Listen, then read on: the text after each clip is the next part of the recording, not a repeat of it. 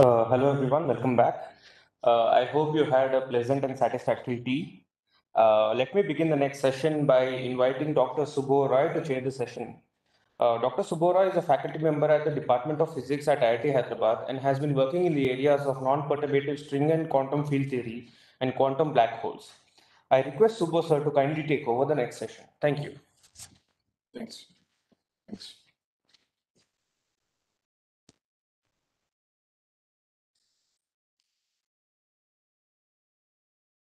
Welcome everyone to this first scientific lecture for the National Science Day. The speaker for this session barely needs an introduction.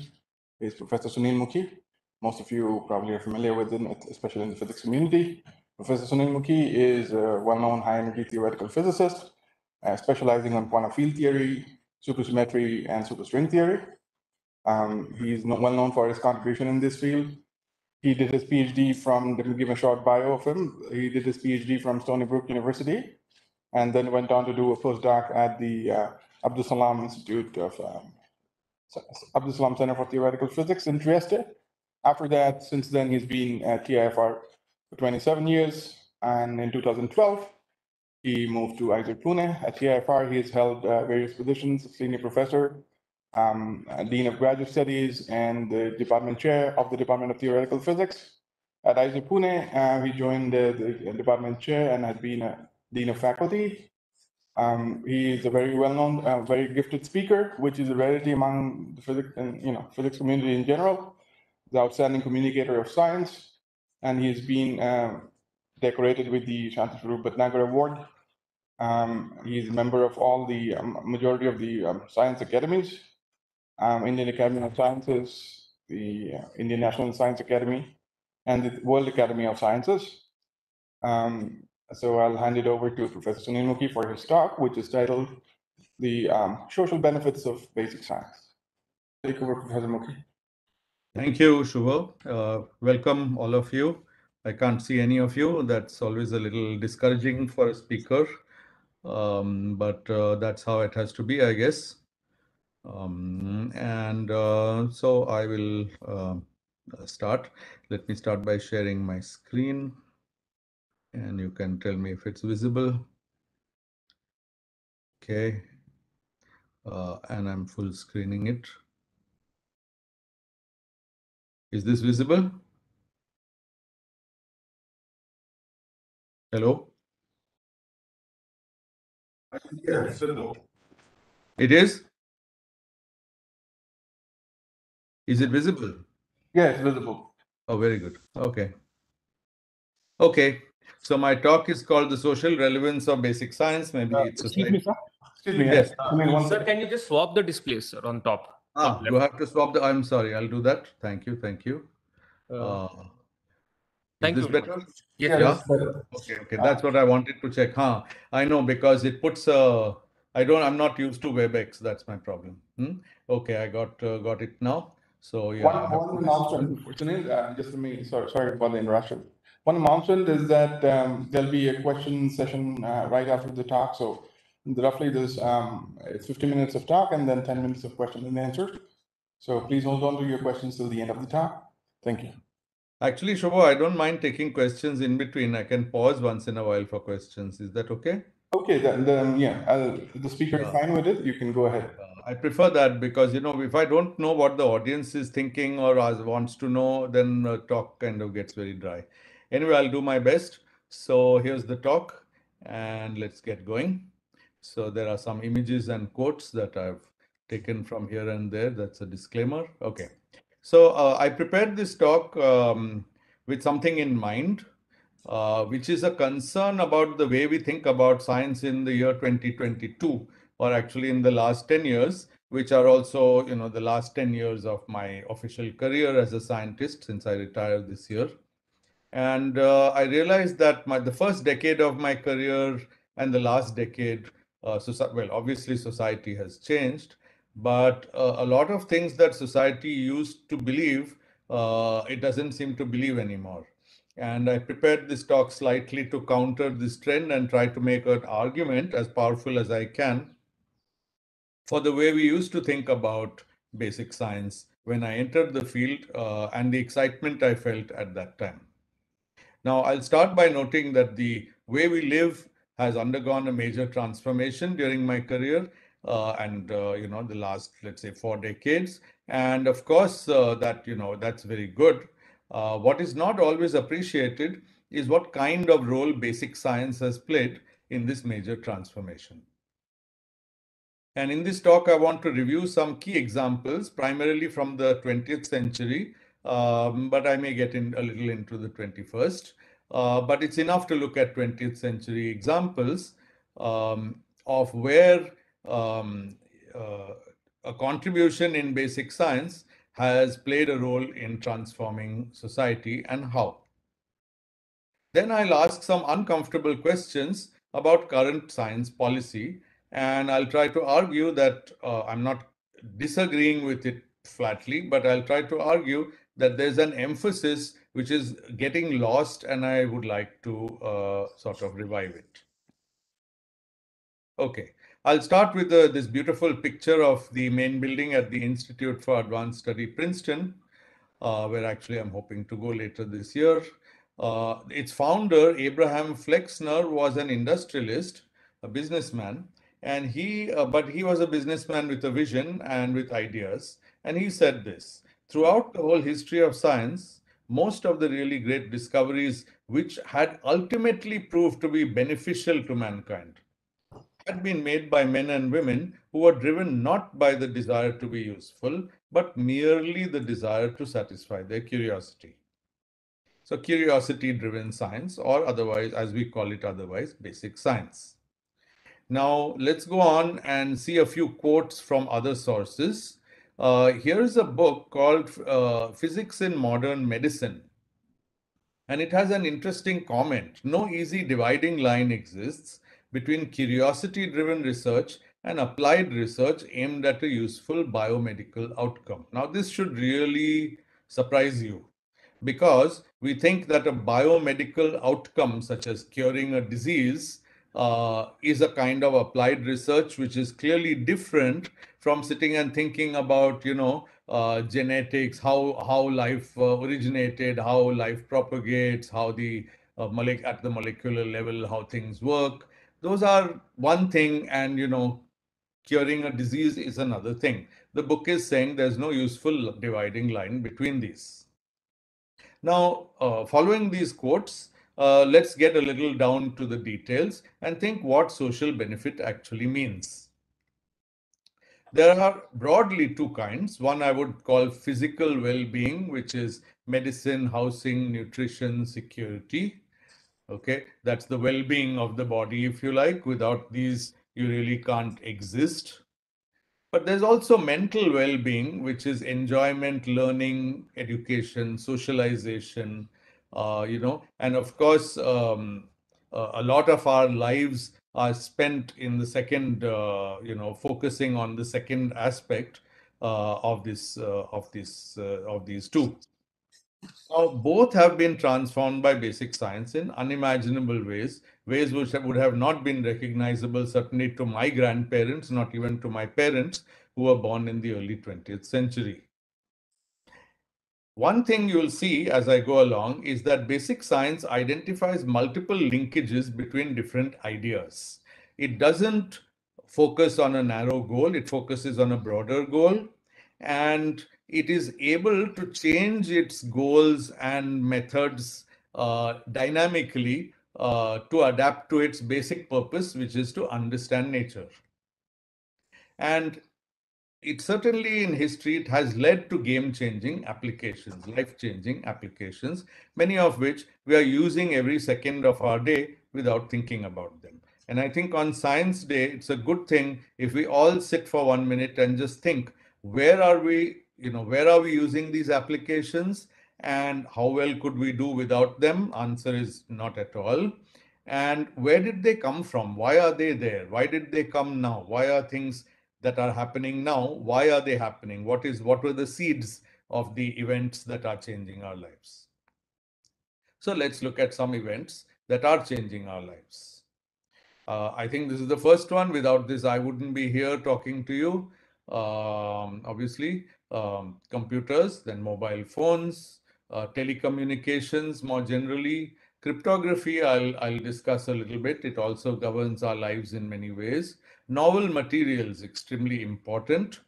Okay, the 1950s and 60s were an era when plastics emerged. Of course, that didn't go so well. I mean, in the sense that it also led to a very major problem of pollution. But plastics were an example where, it was a material that just didn't exist earlier and suddenly it took over everything. Today, we have actually much better and more customizable materials. GPS positioning is something you can use on a smartphone, but more importantly, it's not just we who use it to find a restaurant to have dinner, but it's used in all kinds of sophisticated applications, including transport, airlines, ships, and so on, and just many other things.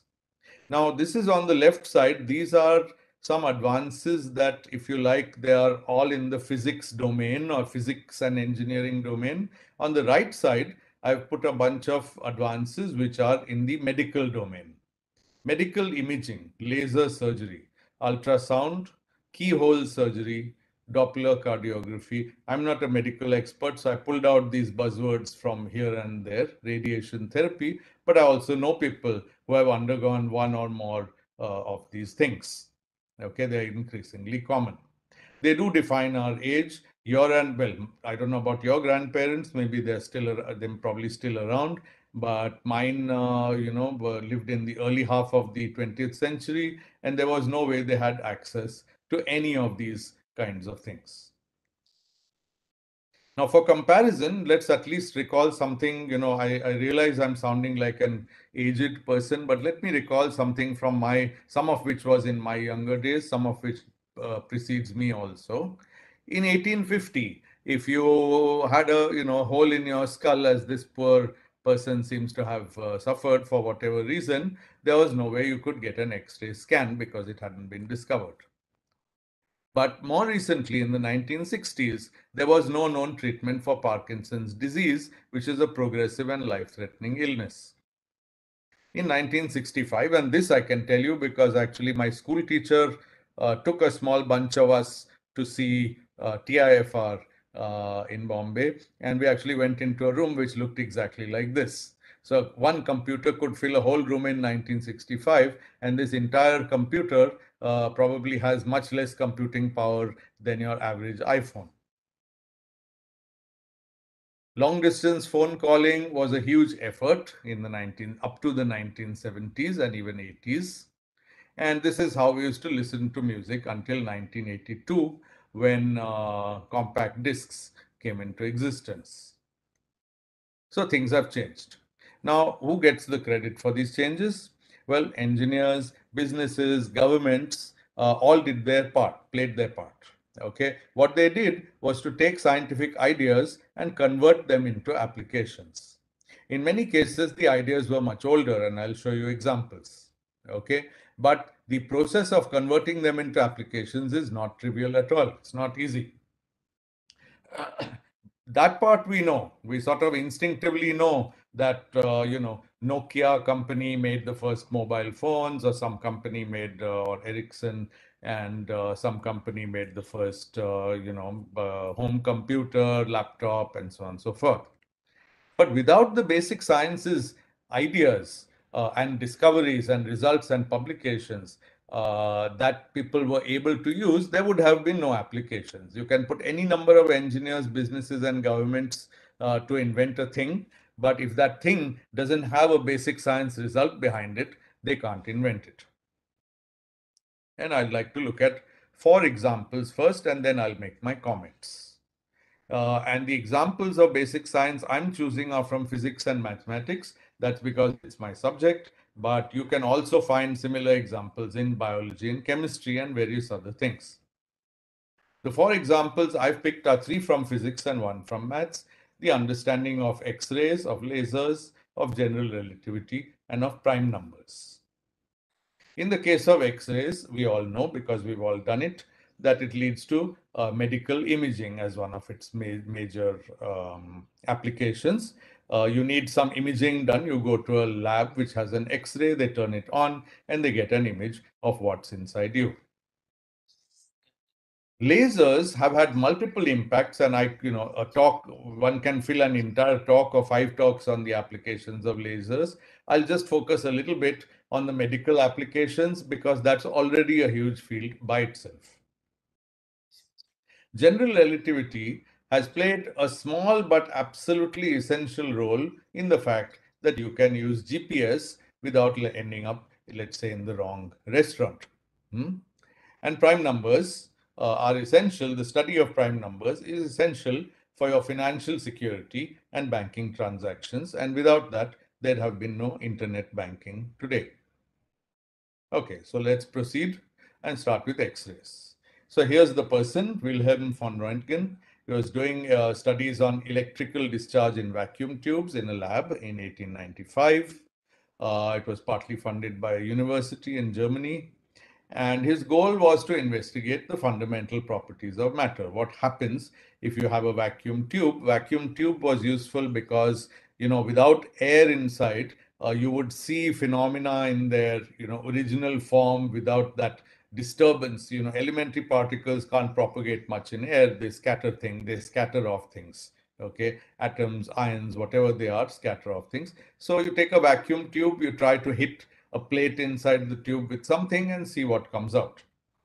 And he accidentally, in this process, discovered a new kind of radiation, which got named as X-rays, where X was for the unknown. This you know, I'm sure.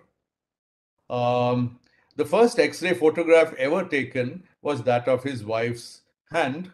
And of course, this photo includes her wedding ring, which was more opaque to X-rays. And this was the first time living people had seen bones of a person had seen bones of a living person. In this case, his wife was seeing the bones, her own bones. Okay. But until that time, people had only seen bones when, there was a dead body and a skeleton. You could see the bones on a skeleton, but nobody had ever seen it directly on a person who was still living. And so when she saw it, she shouted, "I have seen my death." Now, such images in those days required a long exposure. Things have improved a lot since then. Such images also exposed people to medical risks. That's also improved. Now we understand the risks and we can minimize them. But there's no underestimating what change this brought to society. And in this case, it actually brought a change within a year. It's a very, very rare example where fundamental science or basic science discovered something and the beneficiaries got that thing in a year. And probably this is why societies in those days were very, very respectful of basic science. They experienced it, what it could do immediately. Now, what was the problem that people were trying to solve socially? It was a problem of gunshot injuries. Many wars were going on in this period, early 20th century, and soldiers were receiving, sadly, there's also a war going on right now, but okay, with higher levels of technology. But anyway, in that time, the wars were rather basic. You went with a gun and you tried to shoot whoever you could. Now, the point is that soldiers would be injured and they would be brought back maybe to a hospital or to a camp or to an army camp. And then there would be a surgeon who would have to figure out, does the soldier actually have a bullet embedded in their body? And if so, how to get it out? Now, getting it out was not so hard. If I know that there's a bullet, I basically give some basic anesthesia, what was there in those days, and dig the bullet out. and bandage the wound and hope for the best. The problem was, how do we know where the bullet is? If it's stuck inside your thigh or inside your rib cage or somewhere inside your somewhere in your shoulder or your arm, how do I find it? Okay, it penetrates, the bullet would have penetrated the skin and flesh and lodged itself inside. Now, this is a little painful, just warning, I'll warn you. What engineers and medical researchers were doing was to figure out how to poke, where you have a wound, poke some stick inside. Here are the sticks of that time. Okay, and wiggle it around and hope that you can distinguish between a bone, a piece of bone or part of the bone, and an actual bullet. Bullets are made of metal, so they have a slightly different feel when I rub something on them compared with bone. Now you can imagine this was not at all pleasant for the soldier on whom this was being done. But as you see from this page from a medical textbook of that time, the probes were getting better and better. Okay, people were working on more and more complicated probes. There was even one which was connected to a telephone instrument so that you could hear the sound made when that probe is moved around. Okay, and that sound would help you to distinguish a bullet from bone. No one imagined that without a probe, you could see through the body and find that bullet. It requires imagination. If someone had just said this randomly, they would have been called crazy.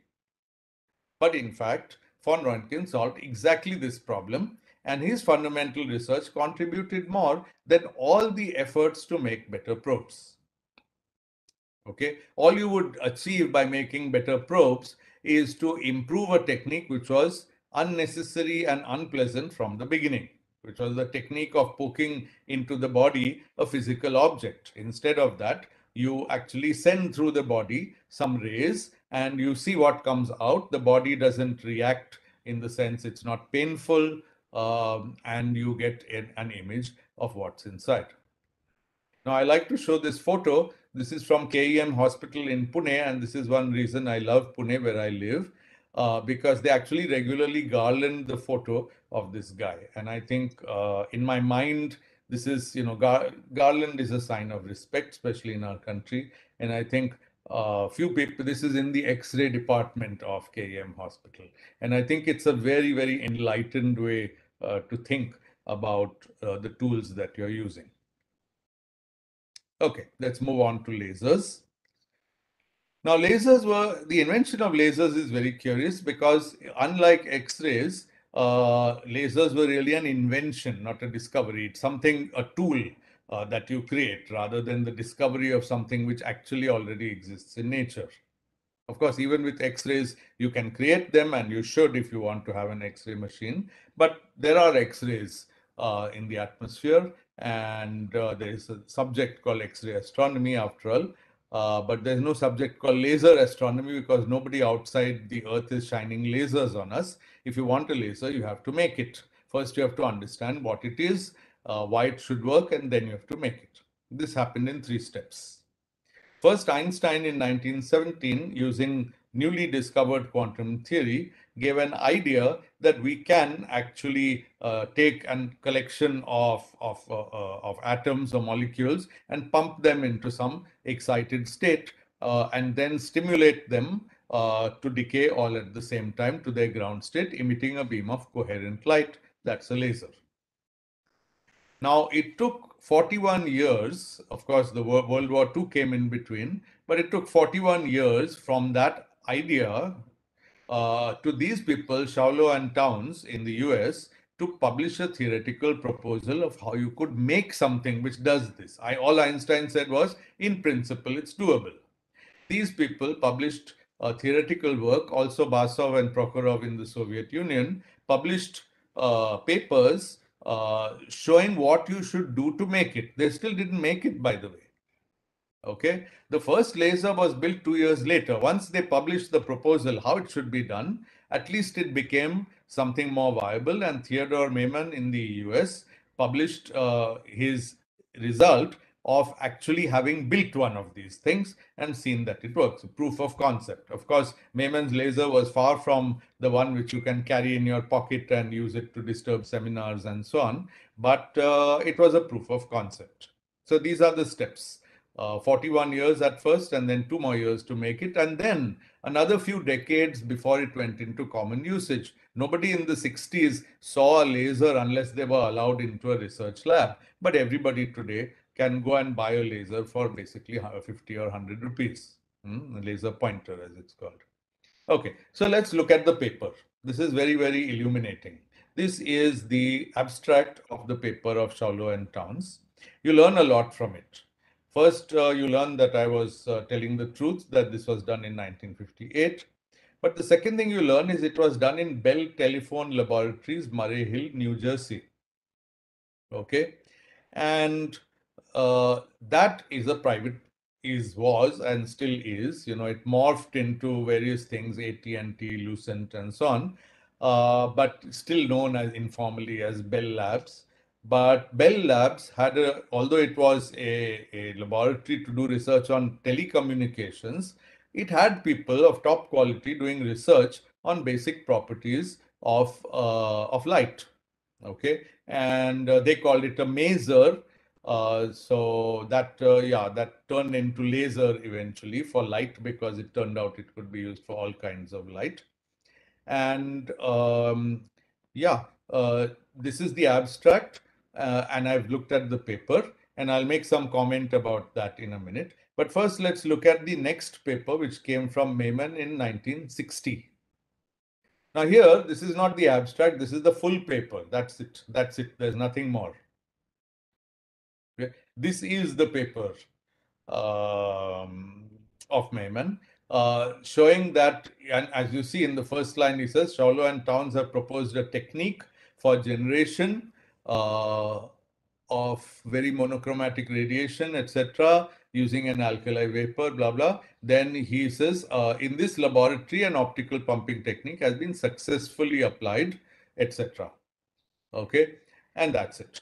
Now, one point you'll notice, both in this entire paper and in the previous paper, if you read it, there's no mention of any purpose or application. Okay, this paper simply did not discuss any possible application of the technique, let alone applications relevant to society. It's not that the authors didn't think of it, but they were focused on something else. They were focused on understanding nature from a basic point of view, in this case, light and atoms. Now, one more point I'd like to make is that Professor Meyman was actually, he wasn't really a professor. He was employed at Hughes Research Laboratories, a division of Hughes Aircraft Company in California. Now, you've heard of Howard Hughes. He had a kind of legendary life, a very strange person, all that. There are movies about him. But the point is that this is not a university, and it's not even a company that makes telephones. It's a company that at that time made aeroplanes. And what was an aeroplane company doing, funding a guy to make a stimulated optical radiation? It's not known, at least to me, whether they asked the people they funded to look for social applications or practical applications, but it's clear from the papers that there's no mention of it. And it means that private industry was busy funding research which they themselves could not see any useful outcome to them. This is a hallmark of the middle of the 20th century, which I think forever will be seen as a particularly enlightened time once the World War II ended, where at least scientifically people were very enlightened about how they want to think about the future. In fact, the United States rose to be the leading world power in the 20th century, largely because of joint government and private sponsorship of basic science. The example of lasers seems to suggest that it was private sponsorship, but I don't know whether they had government grants to do their research. And certainly the top universities of that time, Berkeley and so on, produced a lot of important basic research, which also contributed, and with government funding.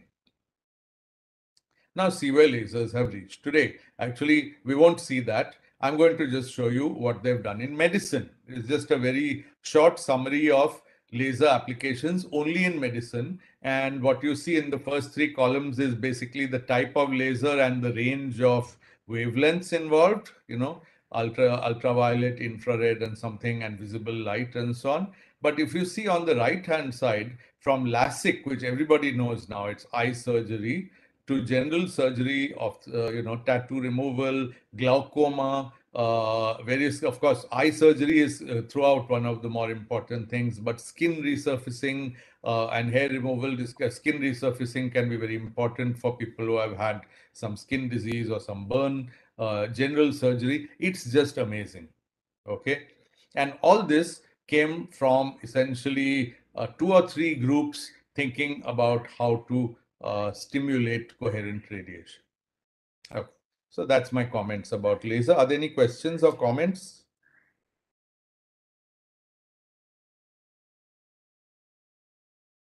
I have this sort of dream that one day I'm giving a talk and suddenly in the middle of the talk, the internet disappears. And I keep giving the talk because nobody can tell me that they're not hearing me. Nobody will phone me. Nobody can reach me. I'm unreachable. And I keep giving the talk. So just to convince me that I'm not dreaming, would somebody please show that they're there? Anyone?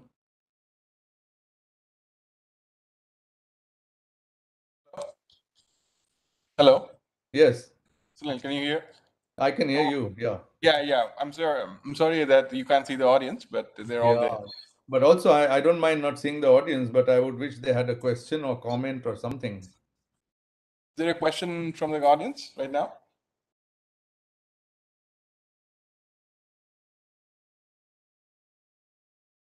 Sunil, I think you can continue. Okay. Okay, let's move on to general relativity, which was proposed by Albert Einstein in 1915, as we know. It describes the law of gravitation in a radically new mathematical formulation as the curvature of space-time. Now, it's a very difficult and esoteric subject, and let me say that 99% of physicists, professional physicists, don't understand it, let alone the general public. Or you can communicate lots of vague words and all that, but it's very difficult to get a deep understanding. Okay. Now, Einstein did this why? To understand gravity, to understand nature, to understand space and time itself. Okay. And for a long time, including right till the end of the 20th century, it was thought of as merely a very sophisticated theoretical science with a few tests, astronomical tests. But slowly, it has grown to take over a larger part of astronomy. One reason is, of course, the fact that general relativity predicts gravitational waves, and they've now been observed. And they're now observed, their observation is becoming a major part of astronomy. The second fact is that black holes are the most common object in the universe, and this is again something with general relativity first predicted, and it's still the only theory that can really explain them. But in fact, GR is needed for the global positioning system to work correctly. GPS. And what it does is that this theory gives very, very small corrections to the naive formula you would get if you used Newtonian gravity, which has been around for many centuries. And if you use Newtonian gravity and try to calculate the time for signals to reach a satellite and come back, and this is basically some kind of triangulation which enables us using satellites to figure out where we are. If we use Newtonian physics, then over many days, errors would build up and we would end up as much as 10 or 11 kilometers away from our destination, which, as you can well imagine, would make GPS quite useless. Okay, the idea of knowing where you are to within 10 kilometers is not at all the kind of accuracy that GPS needs. Okay, prime numbers, the fourth and last example. So, pure mathematicians working in number theory have been studying prime numbers for centuries. The person who really made a very major contribution was Leonhard Euler, a Swiss mathematician whose face is very rightly shown on the Swiss banknote of that time. I don't know if this is still the current 10 franc note, but he's certainly a very celebrated figure in Switzerland and in Europe and in the world for what he did. Now, in his time, obviously, there were no websites, no credit cards, and no internet banking. And if they had been there, he probably wouldn't have cared about them because he, like many mathematicians, was focused on a totally different world than the world of everyday experience. But today, public key encryption, which is a very important algorithm based on the properties of prime numbers, their factorization, the typical size of prime numbers, and so on. This is a technology which keeps your online secret safe. It's the way that you can enter your password on a bank website, and the bank, even without knowing your password, so nobody sitting in the bank is watching this thing come and say, aha, this is so and so, this is his password, let me write it down, and then if the bank fires me one day, I'll steal that person's money from their account. Doesn't work like that. The reason is that you can log in, you can enter a password, and the person at the other end doesn't know your password, but they know it's your password without knowing your password. This uses public key encryption and the factorization of prime numbers, something you should read about. Without that, no internet banking. And internet banking used to be a thing only where people send money across borders and all that, in foreign remittance and all that. But now it's nothing like that. Now you need it for your Paytm or PhonePe or Bheem UPI, everything to work. Everything uses internet banking. Okay, and there are many more examples which I couldn't talk about here just because of lack of time. Microwave, understanding of these led to mobile phone technology. It also, of course, led to microwave ovens.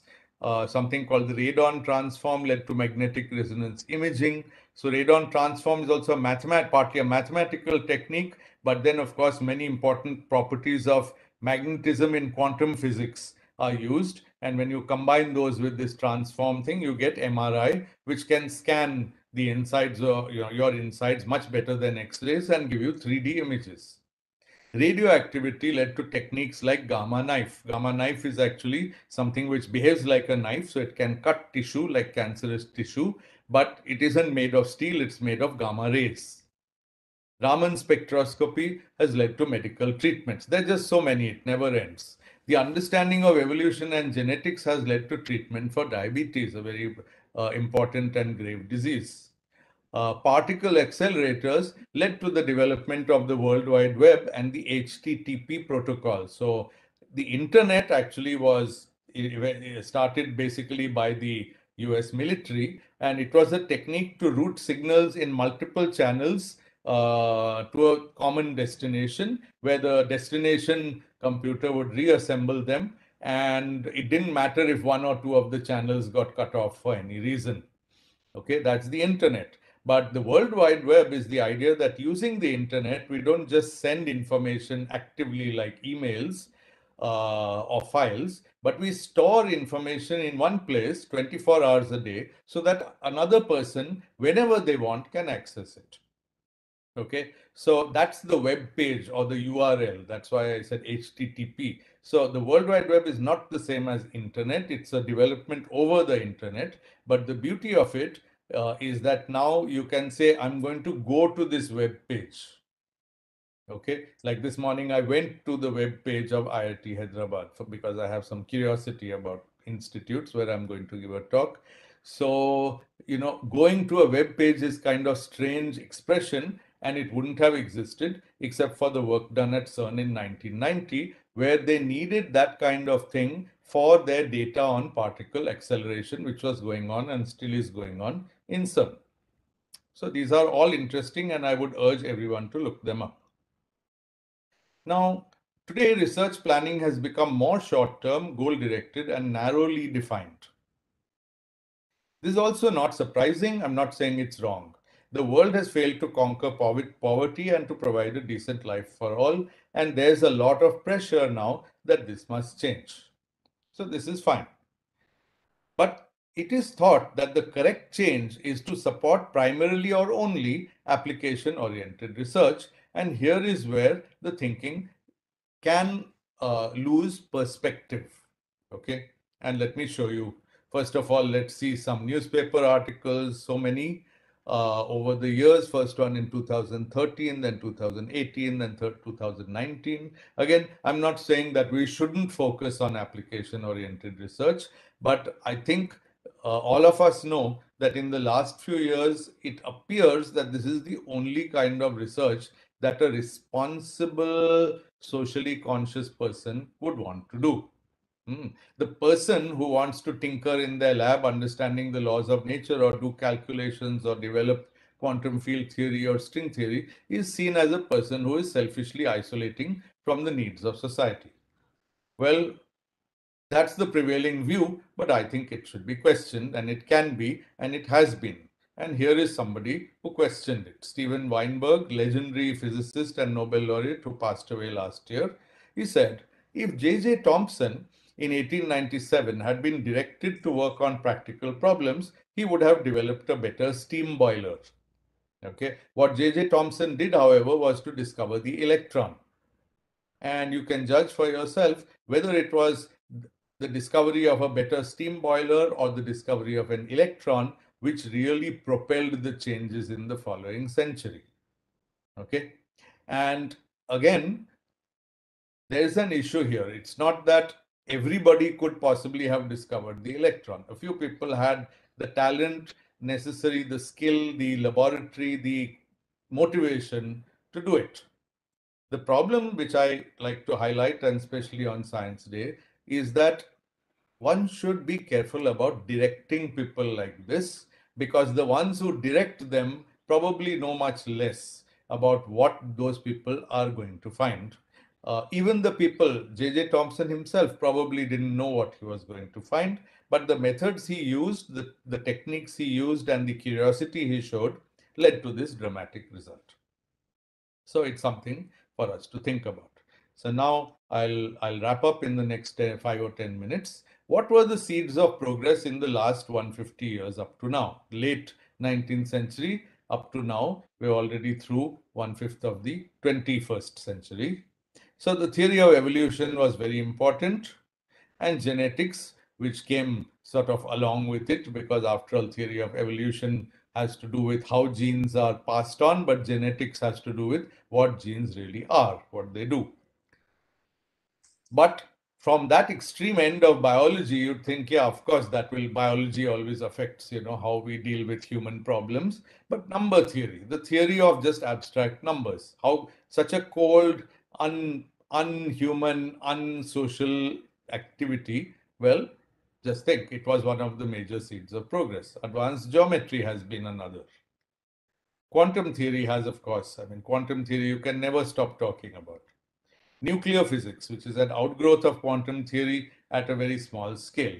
Atomic, and then nuclear, and then particle physics.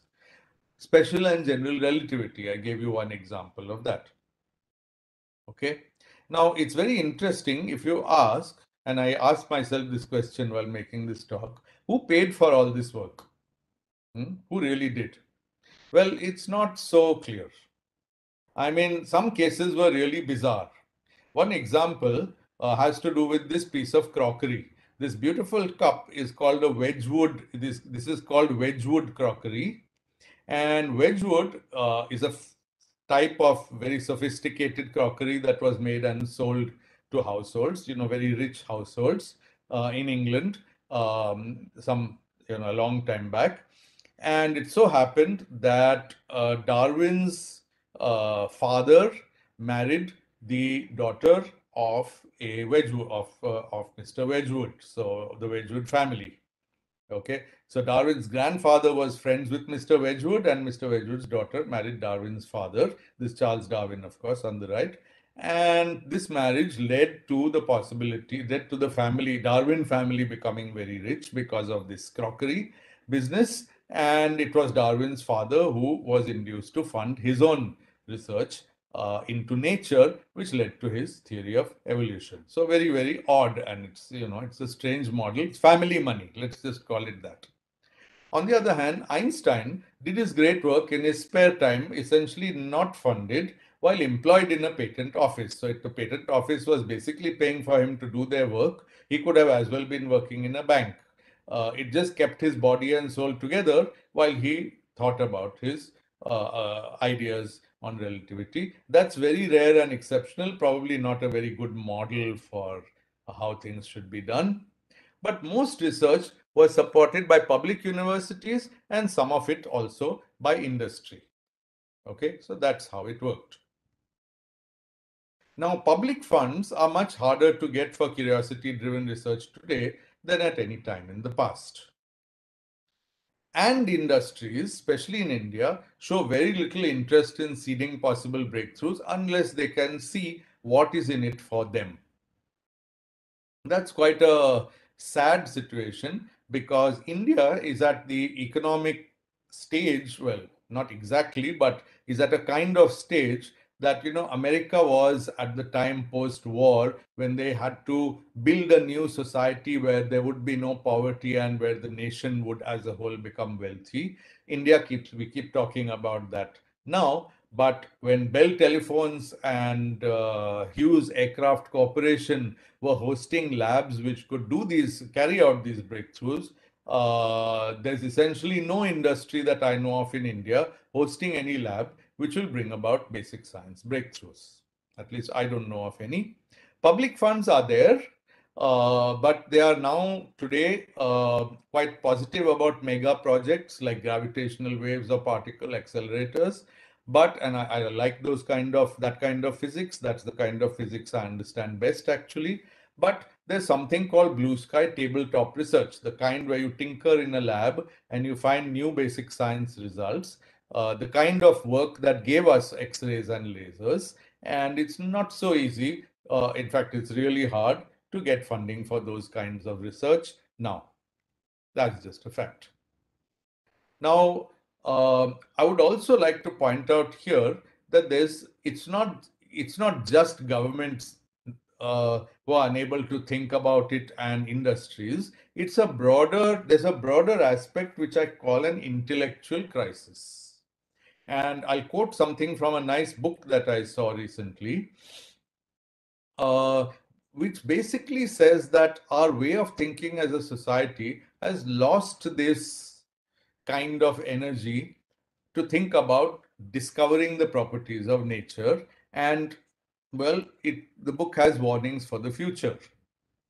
The key point is that we today are using the basic science of the last century, in fact, of the early last century, of 1 century ago, 100 years ago, that we are using.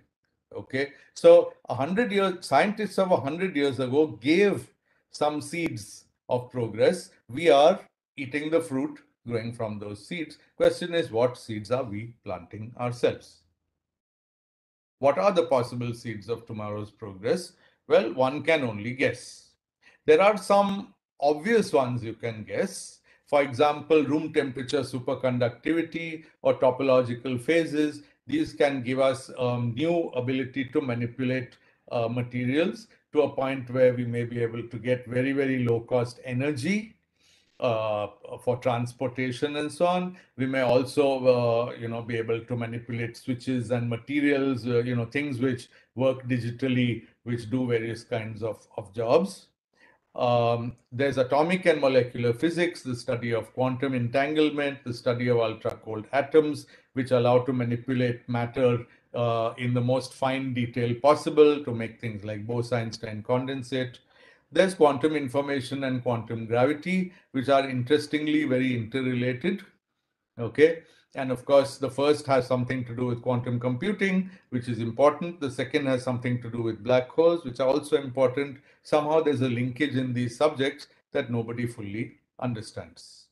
There's elementary particle physics. Nobody has ever figured out what use neutrinos can be, but, or the Higgs particle, or whether they are superparticles, but these could be seeds of some interesting progress in the future. And finally, there's astrophysics, which gives us dark matter, dark energy, gravitational waves. And these all are right now very, very basic science ideas, but we don't know what they could lead to. So these are some of the possible seeds.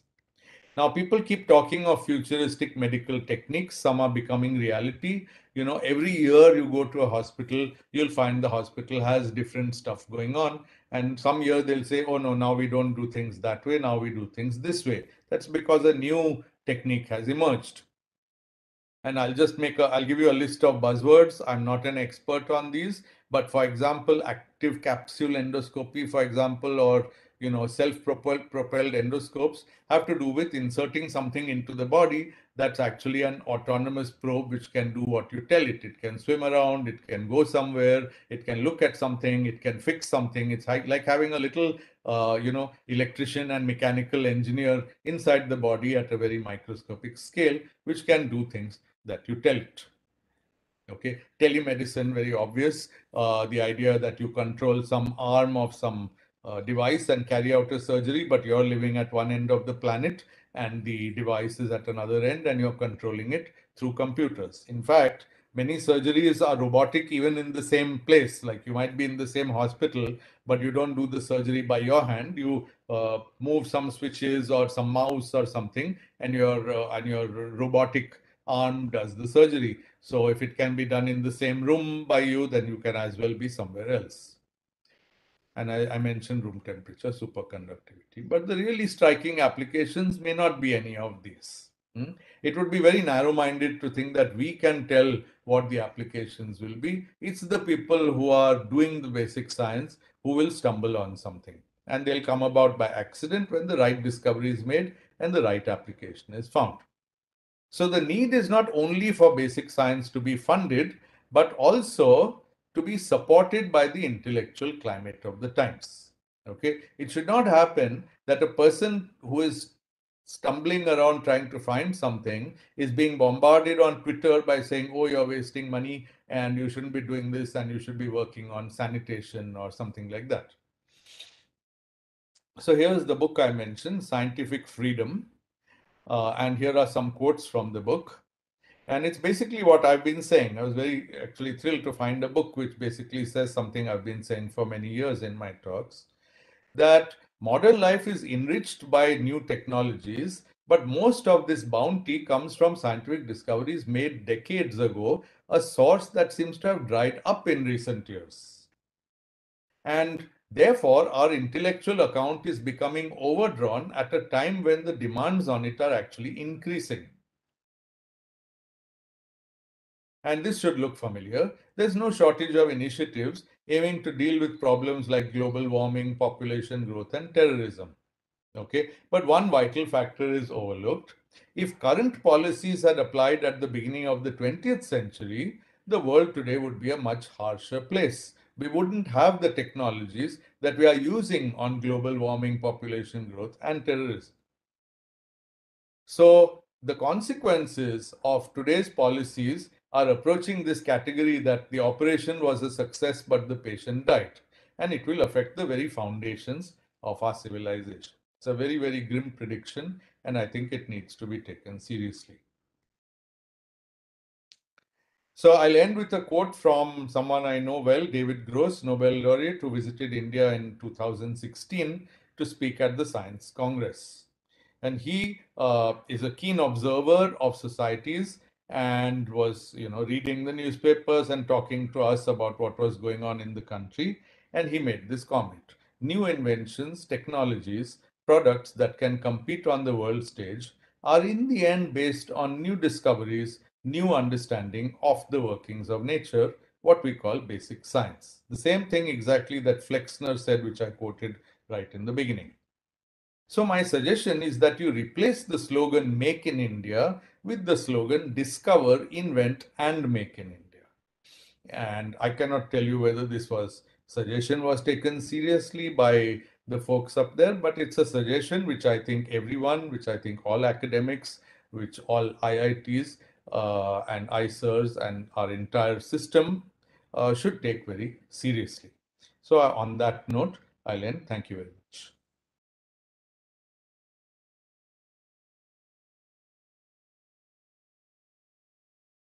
Thank you, Sunil, for that eye-opening and riveting talk. It's a very sobering thought indeed, and people should, I hope, have taken attention of this. So are there any questions from the audience? Yes, go ahead. My question, sir, am I audible? 1 second. I will reach out to you with the mic.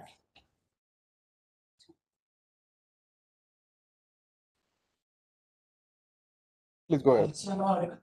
Yes. Okay, so actually I had two questions. So the first one was that how do you think that such a change in mindset came? That in the last century, everyone was, at least in the funding attitude, they were funding even those projects which had no application, versus now where you need to show the applications. So maybe how do you think that such kind of a change came? And Yeah. then regarding the second question, actually, oh, I'm sorry, I missed. No, go ahead, go ahead. Actually, I have been having this debate with my friend too, that he was suggesting that Elon Musk should not be focusing on Mars and terraforming, and he should rather spend the effort, bringing the change here on Earth, because going to Mars and such kind of project is not feasible. And I was on the other side, so but he's not very from a science background. So, what do you think that arguments I could give to him to show no, this could be the benefit or that? Yeah. There's a very simple answer, and it's the same answer to both of your questions. There's a distinction between short term and long term. Okay. So if society in early 20th century had declared that the only important thing to work on is the immediate short-term interest of humanity, it would have not encouraged J.J. Thomson or von Röntgen or Heisenberg, Schrödinger, Dirac, Einstein, anybody else, because nobody could see anything useful could come out of that for human beings. Okay. Now, most people think short term. Actually, most people don't even think short term enough to make plan for next week. Okay. It's a fact about human beings. We are short term, and let me say, the less informed we are, the less we think, the less we read, the more short term we become. Now, of course, you could say short term is great. I mean, I'm 65 years old. I might have few years to live. Why don't I go out and party till I drop? That's a short term goal, which sounds very nice, actually. Go travel. Let me not exaggerate about partying, but go travel, see the world, do things, enjoy life. I don't have to work after I retire. I have pension. Why would I do anything at all? Okay. There's an answer to this question.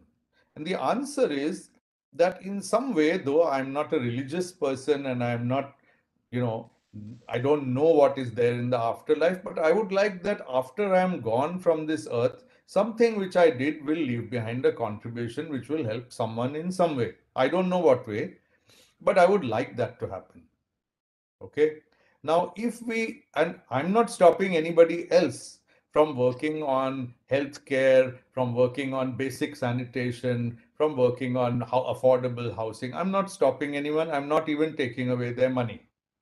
Okay. You can take away all the money of basic science research in India and build a few more hospitals. But in the scheme of things, it's not going to be a very dramatic fractional change. Okay. And you could take away also all the money from lots of other things, which I won't name in this talk, which would also help you to build more hospitals. Okay. Human beings do a lot of things which don't help us in any way. Human beings spend money on buying more and more electronic goods, creating more and more garbage, so many things. But when it comes to basic science, it's a small part of our activity which is dedicated to the long-term future of humanity. The long-term future of humanity might involve going away from this planet in order to survive. It's not unthinkable. Many people have written about it. Okay. The long-term future of humanity might involve making links with alien civilizations which might actually exist. Okay. I mean, who knows that they don't? Everybody is like, yeah, we only care about 100 square feet of plot outside my shop, and what happens on the street, in the town, in the country, in the state, in the country is no business of mine. Fine, be short term, be very local in your outlook, but that's not what we human beings are capable of. We are capable of something better. And I emphasize that it has already paid off. Look at the rich countries of the world, the developed countries and the ones that are developing fast. They have invested in basic science. The US did it, Europe did it, Soviet Union, then Soviet Union did it, although with certain flaws, but they did it. And even China has been doing it. Mm. China has path-breaking results in neutrino physics at their Diabe reactor in the time that India is still talking about building the India-based neutrino observatory, which has basically been squashed by lack of common sense of purpose. It's just not happening. And everybody has gone ahead with neutrino physics and we are stuck. Okay. I can tell you that, the idea that you don't do this and therefore the money will go to that or the brain power of the person will go to that, it's not true. For example, I see some of you students sitting there. Supposing you want to do basic science and somebody forces you not to do basic science. And you say, okay, I'm going to join a company which will pay me to develop computer games. Can somebody stop you doing that? No. That's a viable career. You'll make a lot of money and you'll be using your brains because computer games do require smart people to design them. Okay. And what has society gained? Tell me after that. Did you actually solve the local by going and becoming a computer gamer or a bank teller? Did you actually solve any problems of any village or of people's access to water or something? I mean, you can work on those things too, but the people who want to do basic science must be not just allowed, but encouraged to work on basic science. I hope this answer a bit rambling, but I hope it addressed both your questions. Yes, sir. Thanks, sir. Thanks, Sunil, for the answer. Any other questions? Yes, go ahead. So thank you for the wonderful talk. I have a small question. You mentioned about multiple linkages between different ideas as a point in one of your slides.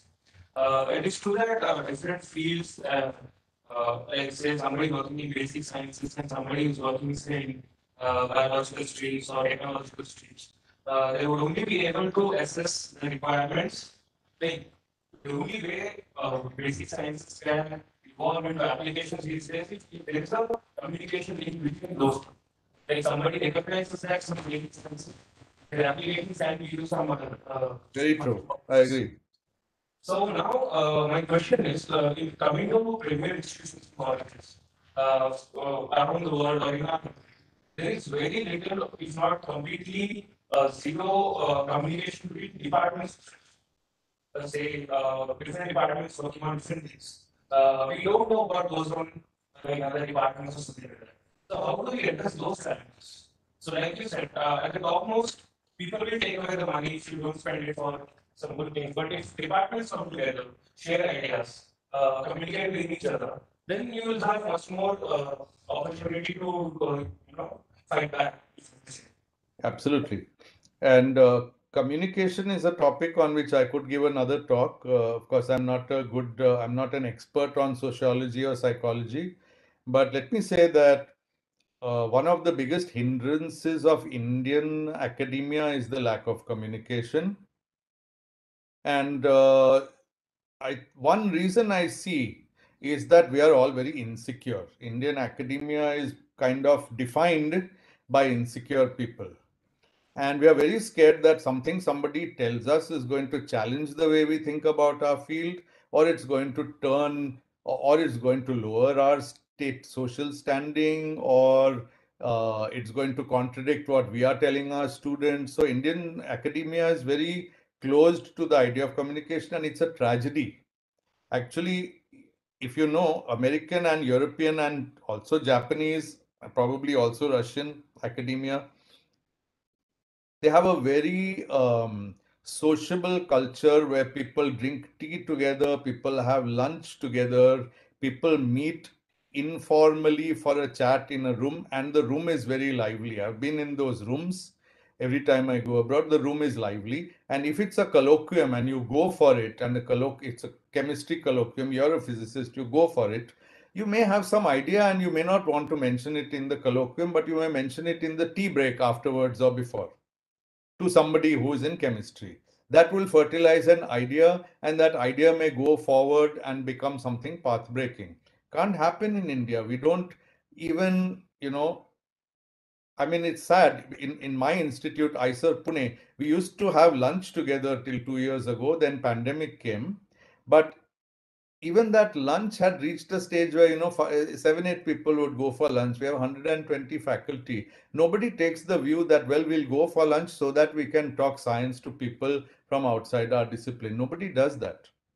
I don't know how to change it, but at this age, I've become very cynical about the attitude, the open-mindedness of Indian academia. It's not open-minded at all. Let's put it in one line. Thank you, sir. Thanks again, once again, for the very nice, eye-opening conversation. We have one more question. Hi, Professor Moody. I have a question regarding the fund crunch issue in the basic science you talked about. So, my question is, can media, particularly the social media, play any role in solving this issue of fund crunch in the basic science? Of course, social media can play a role, definitely, but it plays the opposite role right now.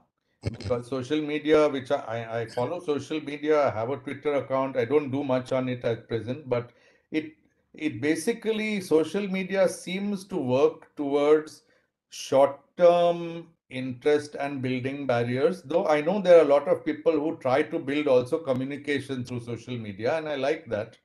I wish I had the time to do that. I see people in chemistry or physics or math putting out a question on social media,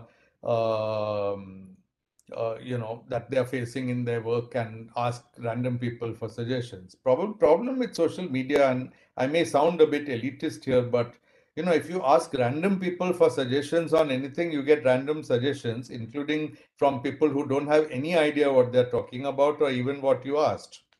Okay. So there is actually a meaning of an institute. Like you are in one institute, at least you meet people from that institute, and if that culture grows, then some outcome can be there within that institute. That institute will do well, and there should be a certain level of trust. You can say, well, this is my colleague from IIT Department of Chemistry. I should be able to trust her or trust him to at least have a basic knowledge of the subject they are talking about, and something can grow. Social media is very dispersed, it's very, very, very dispersed, and it has created, it has given a voice to people who otherwise wouldn't have a voice. I like that part. It has given a voice to quite poor people, because earlier the poor had no access to post any opinion anywhere, right? You had to to post an opinion, you have to know the editor of a newspaper or write a letter in fancy English. Now you can post your opinion. So that's the good side.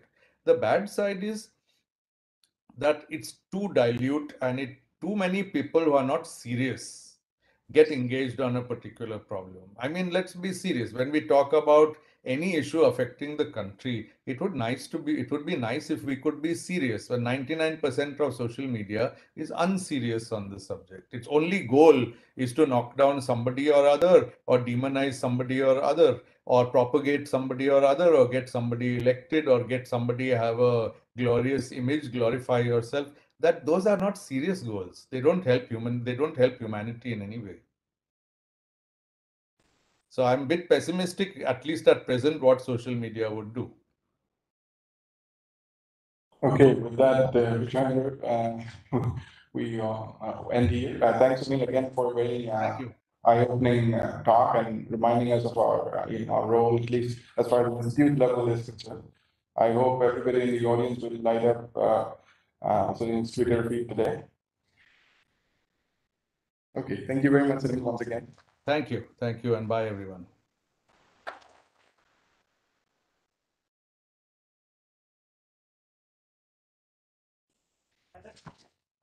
Some question in the chat box. I will check that.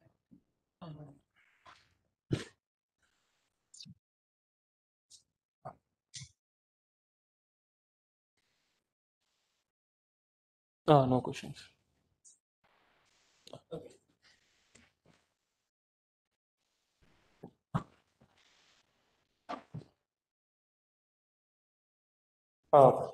Let's now move on to the next section. I would like to invite Dr. Mayur Bahari to chair this session. Dr. Mayuk is a faculty member at the Department of Physics at IIT Hyderabad and has been working in the area of black hole astrophysics, UV, optical and X-ray microscopy and relativistic simulation. I request Mayuk sir to kindly take over. Thank you.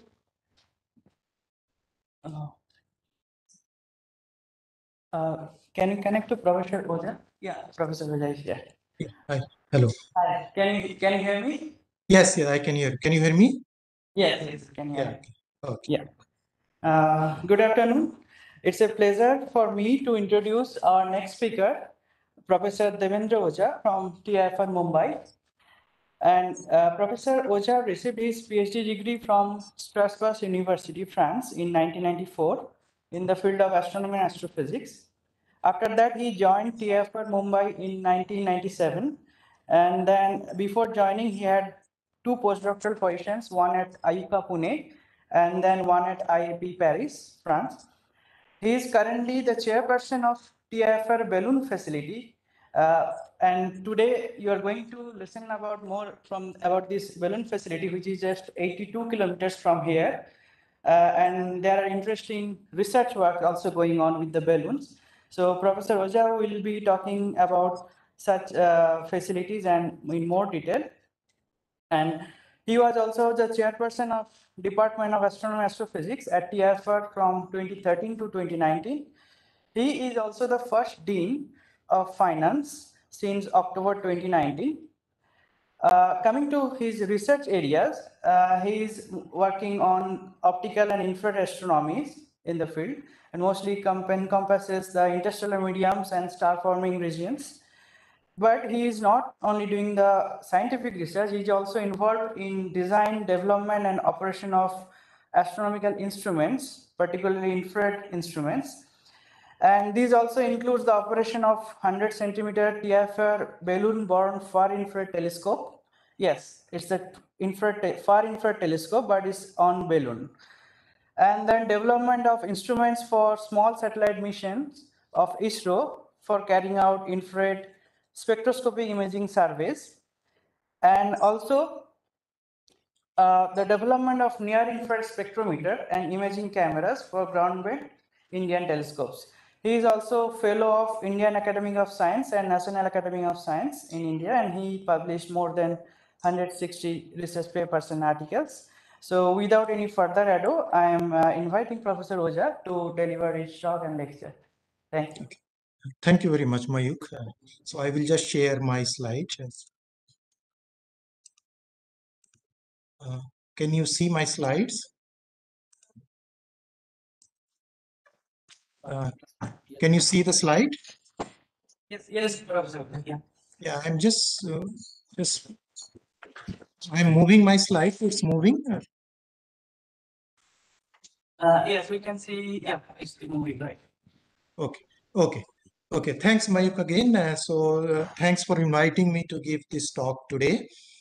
So today I'm going to talk about possibilities of space science exploration for particularly in the area of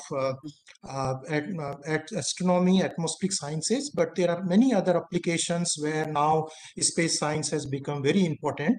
And one of the important tool now has become very popular is using balloons for such kind of exploration. So this talk is basically mixed for the students who are working on research problem as well as engineering students, particularly who are developing technologies for aerospace sciences and so on. So basic idea of this talk is to give possibilities for students to explore space using different technologies, and one of the tool is of course balloon. So I will explain why balloons are so important. So the outline of my talk is basically, I will give you the overview of scientific ballooning in India. So this talk is also basically concentrated on the self-reliant of India, basically a lot of technology which are not known to students. And one of this technology which was developed almost like more than 50 years ago, actually was used for cosmic ray detection and X-ray observation. So I will tell about that overview. And then I will explain this facility, which is, as Mayuk said, just 80 kilometers from IIT Hyderabad. And then why we use scientific ballooning. This is very important because any space experiment cannot be done only with rockets. First, you have to prove this in a low altitude atmosphere using balloons. And this is one of the technology which is very useful. And I will give you some example where this technology is going in future. And if time permits, I will show you a video clips of movies of some of the launches. Of course, that will depend on how my talk goes. Okay, so the historic background of balloon is quite old history, almost 2 centuries ago, when this evolution of balloon designs were explored. And it was actually these balloons were developed somewhere in France almost 230 years ago by two brothers called Montgolfier brothers, who basically experimented balloons that time for scientific explorations like cosmic ray detection and so on. And one of the major discovery happened with balloons was in 1912 when Victor has discovered cosmic rays. And as you know, subsequently in 1936, he received the Nobel Prize of that discovery. And this experiment was done in balloons.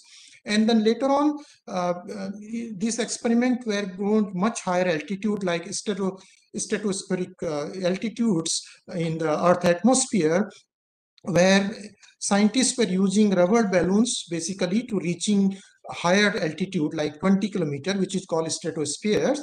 And finally, the modern day natural say balloons were discovered in 1950 by German scientists called Wingen. And after that, this became very popular experiment for space explorations. And in India, the history of ballooning was started in late 1940s by Dr. Homi J. Bhabha, who was the founding director of TIFR. And that time, Bhabha and his team were doing a study of secondary cosmic rays by sending the rubber balloons from different parts of India up to the altitude of 25 kilometers. And these balloons were used to detect the cosmic rays. And that is the time when this ballooning activity was started in India. And then it was realized around 1970s that this experiment is going to be a most important experiment for space exploration. And after cosmic rays, people thought about that we should do the observation in X-rays. However, doing experiment in cosmic rays and X-rays, one of the major problem is the high charge background when you go above the atmosphere. And then it was realizes that we should set up these facilities close to Hyderabad, which is just close to the geomagnetic equator. So basically Hyderabad is just 90 degrees above the geomagnetic equator. So if you are at the equator, then actually you have a reduced charge particles, and then you can do better experiment in cosmic rays and X-rays. And considering this in mind, in 1969, this facilities was developed. And now these facilities, there are many aspects are under one roof. For example, we do the balloon productions, we carry out the launches, data collection and recovery of payloads. So everything is under one roof. And generally we fly our large volume zero pressure balloons. I will come to later what are the zero pressure balloons in 2 seasons. So these are, of course, nowadays these balloon experiments are done throughout the year, but the major experiments which are done by large volume zero pressure balloons are done in summer and winter season, which start from February to April and October to December. And these experiments are done in the areas of astronomy, astrobiology, atmospheric sciences. And now there are a lot of commercial activities are also carried out using balloons. And apart from these scientific experiments, we also do a lot of research and developments in balloon engineering to keep in mind our future developments, particularly the technologies and so on. So a lot of R&D activities also done in this place. And this is just the glimpses of these facilities, which is located in the area of 60 acres, where we have a very large balloon fabrication facilities. We have a balloon launch ground, which is used from where we fly the large balloons. Then we have a communication devices like S-band antenna, using which we can control the balloons and payload and so on. Okay, so now these facilities is used by national and international scientists from almost like since 50 years since 50 years. Particularly, this facility provides opportunities for research, development, test, and evolution of science payload using high altitude stratospheric balloons. And these balloons are generally flown up to the height of 40 or 42 kilometers in the area of stratospheres. And also these are used by user scientists from national laboratories, University of India, as well as from abroad. So many countries have used these facilities. And apart from that, I also already mentioned that we do necessary research and development to meet the future requirement of scientific ballooning.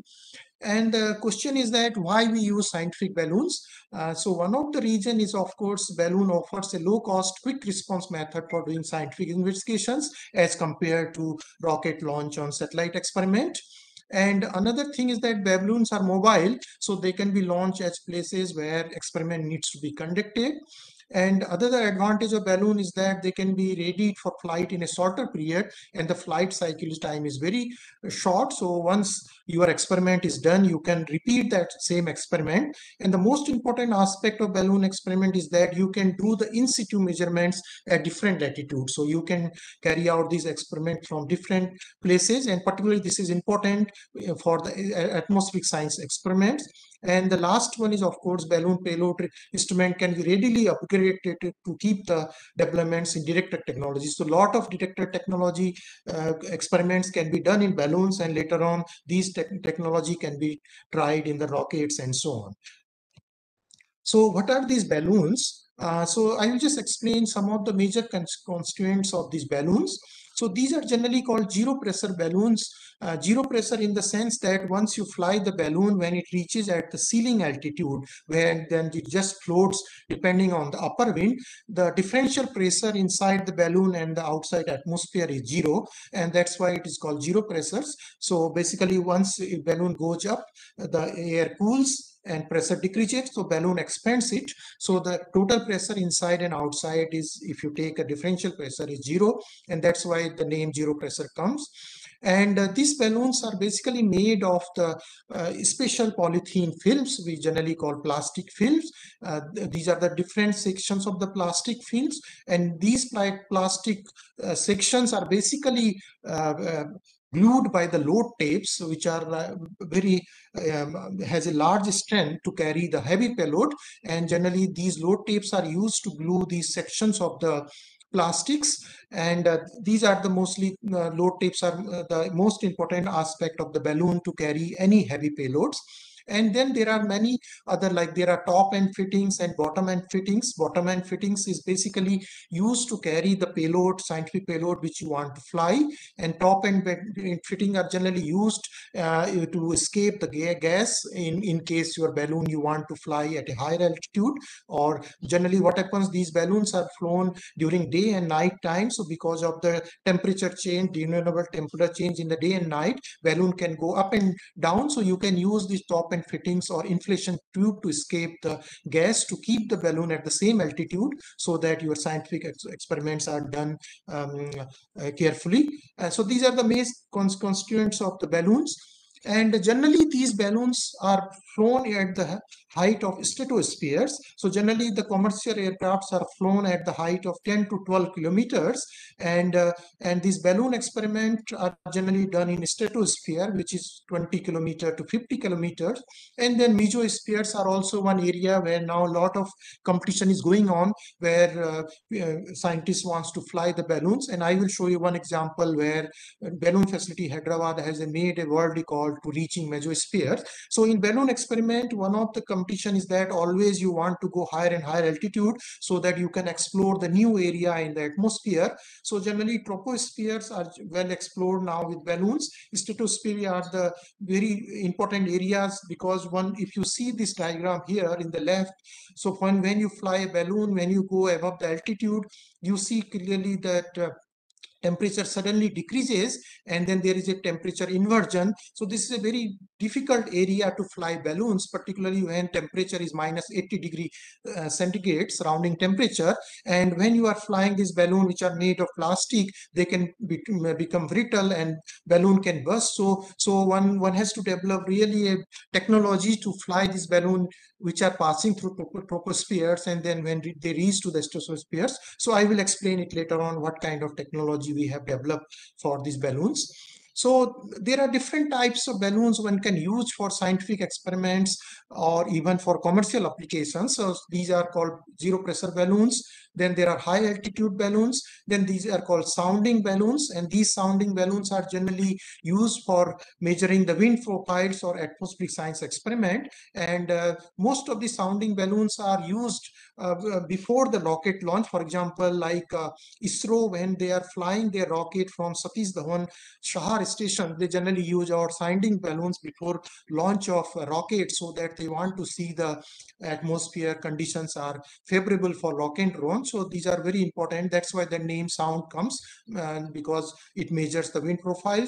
Then these are the tethered balloons, which are basically controlled by the tether, and they are used for commercial applications or to understand the nearby Earth atmosphere. And then also there are special balloons which are used by ISRO for zero gravity test. I will show you some examples. So this is just a quick glance of the balloons which we have developed in last many years. So for example, these zero pressure balloons can carry a very heavy payload up to the weight of 1200 kg, up to the height of 32 kilometers. And these are generally used for astronomy, atmospheric science, and engineering payloads. And then there are tropospheric balloons. Then there are sounding balloons. Generally, they are lighter. They can carry weight up to 5 kg to 150 kg. These are the payload weight, and they can go up to 47 kilometer. And depending weight of the weight, height is defined. And then there are special balloons now we have developed. These carries really very heavy payload up to 410, which can go up to 14 kilometer. And generally these balloons are now used for space tourism, like long duration manned flight, or you can send man into the space. So these are now very popular in US and other like Spain and other countries, where space tourism is becoming very important by sending people to the stratosphere atmosphere by these special balloons for a couple of days, and then they go and they come back. So balloon has now not only application in science but also in the commercial applications.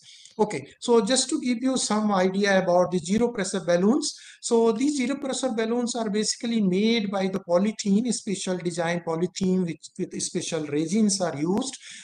You can see their thickness is quite small, like 12 to 25 micrometer. And basically these zero pressure balloons are developed based on the requirement of the experimenters. Basically two important requirements are there. First is the instrument weight and the required ceiling altitude, at what altitude you want to fly your balloons.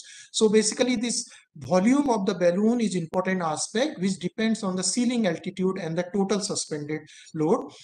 So just to give you some example, like the largest balloon which we have developed so far is has a volume of 740,000 cubic meter. It's really a huge balloon which can carry with payload, suspended payload of 600 kg to 800 kg, and it can go up to 43 kilometer. And we have flown this balloon for, let's say, maximum of 8 kilometer float altitude. So you can do that experiment up to 8 hours. And these are generally used for X-rays. And then we have another heaviest payload which we fly is called far infrared 100 centimeter telescope. This is the experiment which I work on. And generally these experiments are done at the height of 32 kilometer, and we can fly up to 6 hours to 8 hours. And in the right, you can see that these are the zero pressure balloons, and this is the balloon at the inflation stage. So generally we are using hydrogen gas as a carrier, as a gas for balloon. And you can see that balloon just before the launch looks like that, which is the inflation stage. We do not fill all the gas in the balloon, because once balloon reaches at the ceiling altitude, for example 43 kilometer or 32 kilometer, since the air cools and pressure decreases, it expands, so it takes the total shape of the the balloon like one football ground. So this is the balloon which looks like at the ceiling altitude. It is at just the inflation stage. And this experiment which we do, this float duration is basically defined by the corridor given to us. So for example, Hyderabad is here from where we fly the balloon, and we have a corridor given by the DGCA or ATC Airport Traffic Controller is of the order of 500 kilometer by 500 kilometer. So because of that corridor, we can fly balloon up to 8 to 10 hours. Of course, this balloon float duration depends on the speed of the upper atmosphere, wind speed. And if wind speed is slow, one can fly for a longer durations. However, if the speed is quite high, then one can has restriction because of this corridor given by the ATC. So that's why this float duration. However, these balloons can be used for many days, zero pressure balloons, like we have tested these balloons from abroad for 48 to 60 hours and so on. Then there comes a high altitude balloons. These are the balloons which are basically designed to go up to the mesosphere. So you can see here, these are made by very thin plastic, which are of thickness of 3.8 microns. So you can imagine it's much thinner than the thickness of the human hair. So it's very difficult to basically use this polythene to design. One has to be very careful in your technology when you are designing these balloons. And the basic idea is that if you have a self weight of the balloon is less, you can go much in higher altitude. So that's why you need a thinner plastic to develop these balloons to go much higher. And actually, we have our world record of reaching a height of 51.8 kilometer in the mesosphere, and it really opens a new area of scientists to do the scientific activities or atmospheric science activities at the mesosphere. And if some of you are interested, this work is published in this Journal of Astronomical Instrumentation in 2014. And only two other countries which have reached in the mesosphere, one is US, another is Japan. And of course, our balloon experiment actually carried much higher payload of the order of 10 kg. Then these are the sounding balloons. So these sounding balloons are basically a scope is to measure the vertical wind profiles. However, these balloons are also used for atmospheric science activities like measuring pressures. For example, you can measure the ozone concentration, you can measure temperature, relative humidity, and wind speed. And these are generally the important parameter in atmospheric science. But as I mentioned earlier, these are the important balloons just before the rocket launch or satellite launch, because one has to see the ideal conditions, and these ideal atmospheric conditions are seen by the sounding balloons. So that's why the name sounding comes because of the wind measurement. Then these are the tethered balloons, and generally these are called kitoons also. And these are, as the name suggests, they are controlled by the tethered by, you can see one of the tethered here, controlled by the launch wheeler here.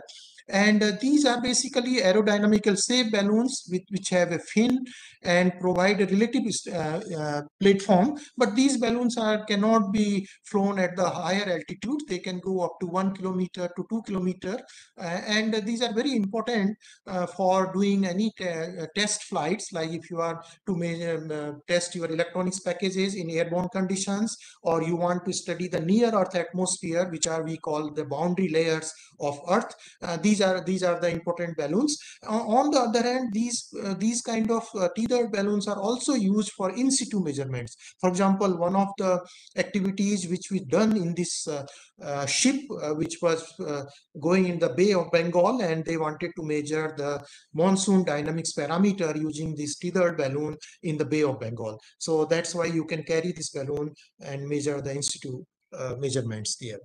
Then tethered balloons also come in other natural shape. Natural shape means which have like a zero pressure balloon shape. And generally these are used in commercial applications.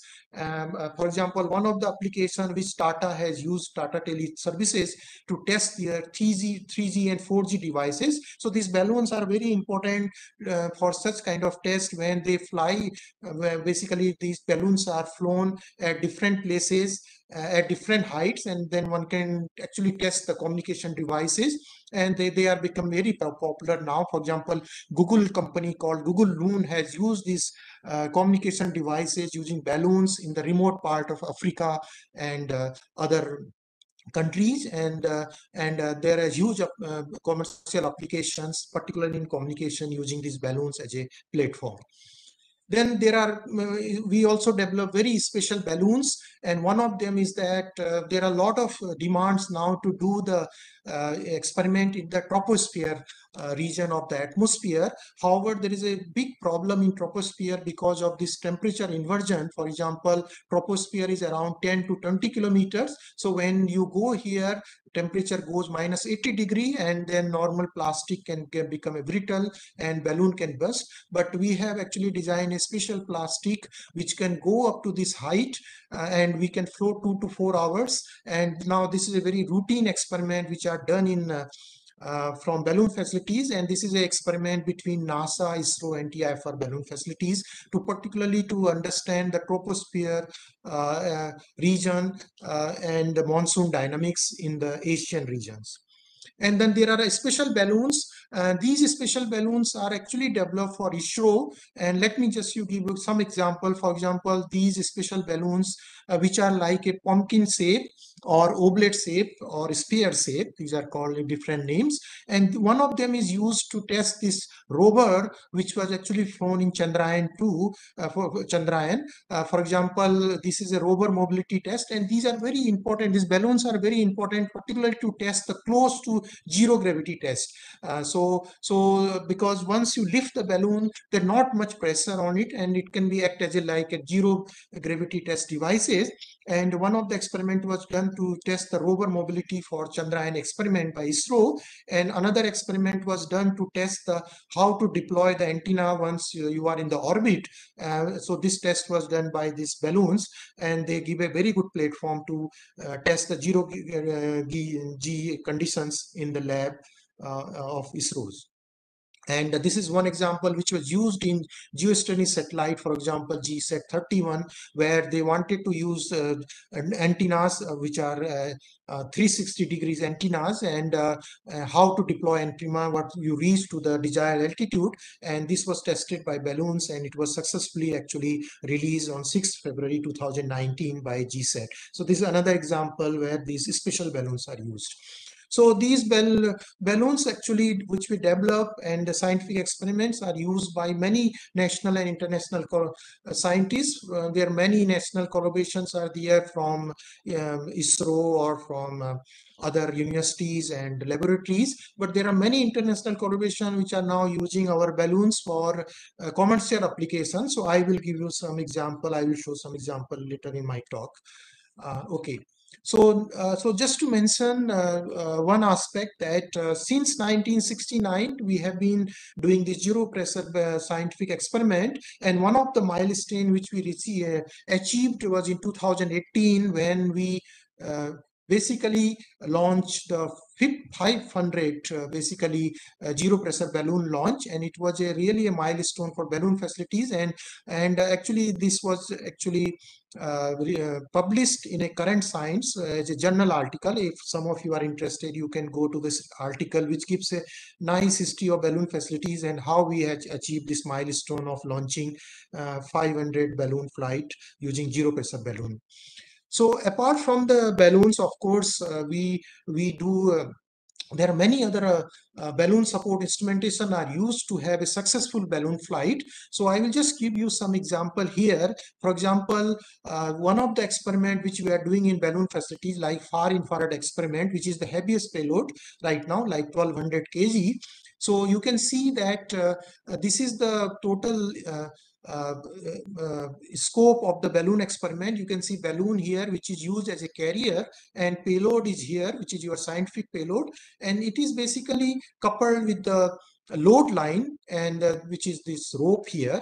And in the load line, you can see there are many instruments used, like pyro cutters are used basically to cut the balloon once experiments are done at the stratosphere, so that you can detach the balloon and recover your payload. Otherwise, balloon can fall on the your payload, and there is a free fall. So these pyro cutters are used. Then parachutes are used to drag the balloon during the recovery, particularly your science payload. Then a lot of GPS radio sondes are used for communication applications to find the location of the balloons. Blinkers are used to give a signal to the ATC and the pilots when they are flying the commercial aircrafts. And there are many packages are used, like telecommand and timer and antennas, and these are used for communication devices from your control room on the ground to the balloon. So you can see the total length of this experiment is like almost like a 200 meter. So it's a huge experiment, and this load line is of the order of 1 centimeter, 170 meters, and so on. So these are the very important devices, and we do a lot of safeties. Safety is one of the important aspect in these devices, and one of the safety devices is called the ballast cane. So let me explain you that when you launch the balloon, generally the ascent rate of our balloon is roughly like 250 meter per minute, and we have to maintain this ascent rate. However, as I explained you earlier, when you go the different part of the atmosphere, there are temperature changes and pressure changes, and particularly the notorious part is the troposphere, where there is a sudden temperature inversion and temperature go up to minus 80 degrees centigrade. And when it happens, when balloon passes this area, suddenly it encounters cooler upper air, and the lifting gas cools, and then the ascent rate drops drastically from 250 meter per minute to the lower values. And then this is the very important aspect when you have to just try to pass your balloon through the troposphere. So the way we do it is by using the ballast cane at the lower area of the payload. And this ballast cane basically contains the iron shorts of 1 mm diameter. So there we generally carry like 200 to 250 kg of these iron powders, and then we release this iron powder with the rate of, let's say, 5 seconds per kg, so that the weight of the total payload decreases, and suddenly it gets the push and passes the troposphere in a very quick time. So one has to be doing this in a very quick time, so that it doesn't passes troposphere or doesn't stay for a longer duration. Otherwise, there are a chance of balloon burst because the plastic can become brittle. So this is one of the safety devices are used in zero pressure balloons. The other safety devices are basically the ATC devices. Basically, in every experiment, we use the ACT transponders, and these are particularly used to communicate with the commercial pilots who are using the aeroplanes, and generally in the air traffic control in the airport, so that one can has a radar continuously operating. So when we fly the balloon, we have our own ATC transponder with a unique code given to TI for balloon facilities, and this code is basically communicated to the ATC and pilots, so that pilots know the position of balloon up to 50,000 feet during ascent and descent. So this is very important, one of the safety devices. And then finally, all these payloads are very important. They are very costly. Detectors are very costly, and there are many important devices. So one has to recover it 100% successfully. So for that, we have actually has a mobile tracking system which we have developed in house, which is called GSM GPS system. So this is just one example where once we fly the balloon goes ascends like this, and immediately some of the advanced party with these devices like GSM, GPS, they follow the balloons. They are always in touch with the control room from where the balloons are controlled, and balloons and payloads are controlled, and generally they get the location of the balloon at different positions, and at the time of balloon, when we cut the balloon and recover our balloon, generally they reaches to that place very quickly because of these devices. where you can get the location and the SMS from the devices. And generally, if recovery is good, within half of kilometer area, they are always be reaching there if the area is safe and so on. So this is one of the important aspect, because recovery is important, because if it falls to some places where sometimes we have a problem with villagers and so on, so one has to recover very quickly there so that you can recover your at least main payload and instruments. Okay, so the last aspect of balloon instrumentation is of course communication devices. So we are using a S-band telecommand and telemetry. So basically this is operated at 2 gigahertz. So we have a uplink which are generally used for controlling the telecommand, so that you command your payload. And so it is like a telecommand you used in satellites. And then we have a downlink which operates in another frequency, and these downlinks are used to get the data from the balloons. And generally you need quick look data or health parameters of the balloon, so that you online you can assess the performance of the balloon, and then online you can take a decision that how to operate the payload and so on. So this S-band telecommand and telemetry system is very important, which is shown here, which are used in the control room. And some of the glimpses of this IR, for particularly this one of the experiment. So sometime we have a nice this recovery is very good. For example, it falls in a plain land, but sometimes recovery is very tough when it falls in a dense forest. So it can happen that it can fall in a tough places also. And of course, so far we have done 100% recovery. So generally, as I explained you that when it falls to the ground, basically it was dragged by the parachute. So what happens once you cut the balloon at the stratosphere, let's say 40 kilometer, then balloon falls, and then there is a free fall up to 10 kilometer. And at the 10 kilometer, this parachute opens, which carries the payload to the ground. So you can see here in one of the recovery, this is the parachute and this is the payload. And that's why you get the safe recovery. And these instruments are made such that there are a lot of shock absorber around this instrument, so that the inner instrument remains safe and outer body gets damaged, which can be actually refurbished later for the new experiment. Now I'll come to that some of the research area where these balloons are used. So we have been using these balloons for space astronomy, like infrared and X-rays. Now a lot of activities is going on atmospheric sciences. There are a lot of programs of national importance now to understand the monsoon dynamics in Indian and Asian regions. So there are many such experiments which are done by ISRO and other scientists from abroad. So I will give you some examples of them. Then now this ballooning has now reached to the commercial applications, particularly people are using for high altitude human space dive. I will show you one example. Now these balloons are used for world tour, for long duration flying. Space tourism is going to be one of the important aspects, where you can go with balloon in space and come back after weekend and so on. And this already has started in US. Then communication is one of the really important aspect of balloon, particularly these communication can be used when you have a natural disasters, when you don't have electricity and other things. So one can use these balloons with battery operated devices. And this has been used in like Kumbh Mela and other places by scientists in India. So just to give you a quick example of these balloons, particularly in X-ray astronomy, these balloons were used a long time back. It started in 1967 when first X-ray astronomy payload was used, sodium iodide scintillation counter. And then a lot of advancement happened in X-ray technology. And then large area scintillation counters were launched from 1997 to 2011. And in 2008, these large area X-ray proportional counters, which were flown in Astrosat on 28 September 2015, were actually flight tested first in balloons from TIFR balloon facilities. And once they were flight tested, these LEX PC devices, instruments, they were then used in Astrosat, which was India's multi-wavelength astronomy satellite, launched in 2015. And so once this Astrosat was launched, then we didn't have regular X-ray activities.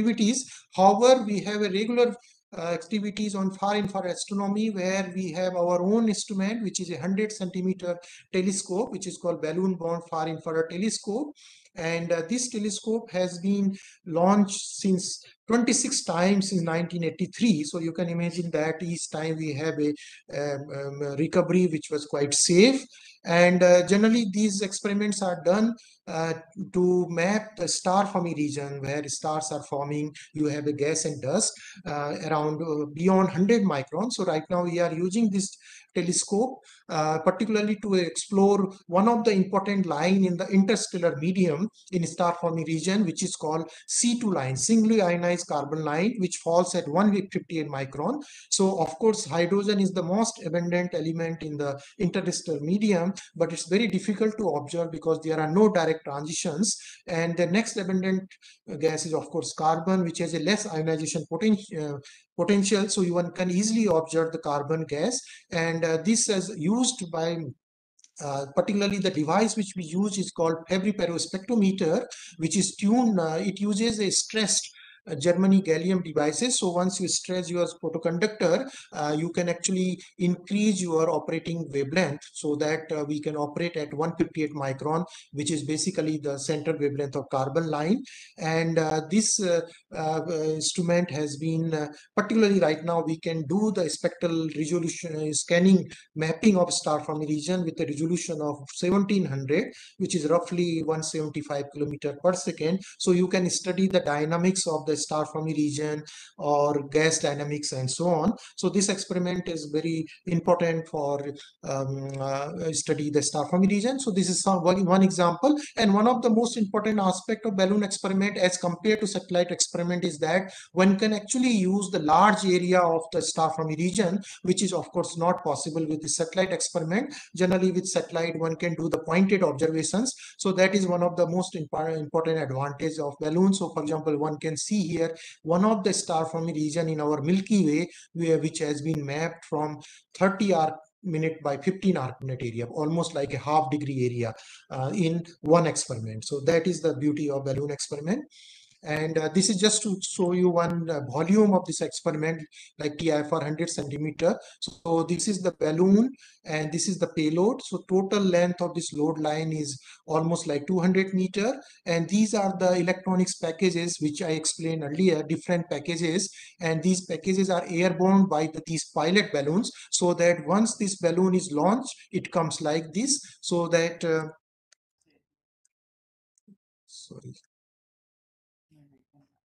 sorry, I'm okay. Okay, so once this balloon is launched, these packages should not hit the ground, so that these pilot balloons are used. And this is the way the balloon takes. If time permits, I will show you the movie about this balloon launch.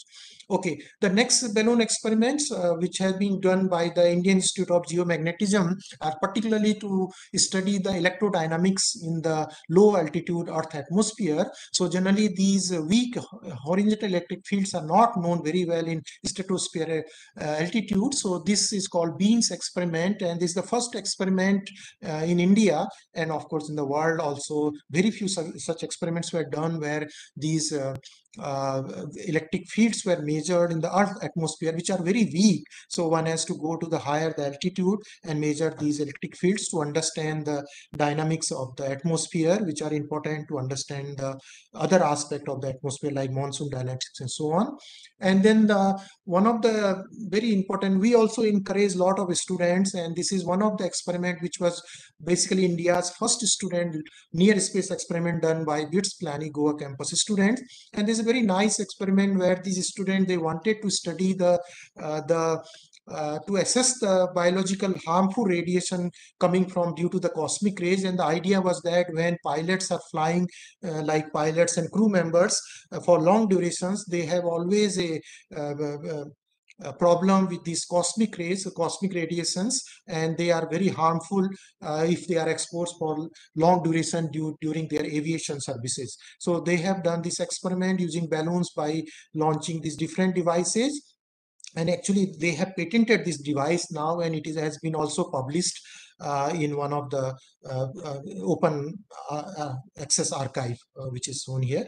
So this is one of the very nice experiment was done balloons. And in atmospheric science studies, we have many devices which are located in balloon facilities like optical particle counter, quartz crystal balance, and so on. Also, these devices are used for balloons to do many experiments in atmospheric lines. So one of the important experiment which is currently going on, and it will basically end in 2024, is called Balloon Campaign to Study Asian Tropopause Aerosol Layers. So these aerosols are the dust particles which are very harmful for monsoons. Particularly, these are the main pollution particle which go to the higher altitude. And this is a collaboration between NASA, ISRO, and TIFR balloon facilities, where they want to measure the aerosol optical properties, their size distribution, chemical composition, to understand the monsoon pattern in the Asian and Indian region. And this has been going, and this experiment, by the way, is done during monsoon season, which is the toughest time to launch balloons because of the adverse conditions.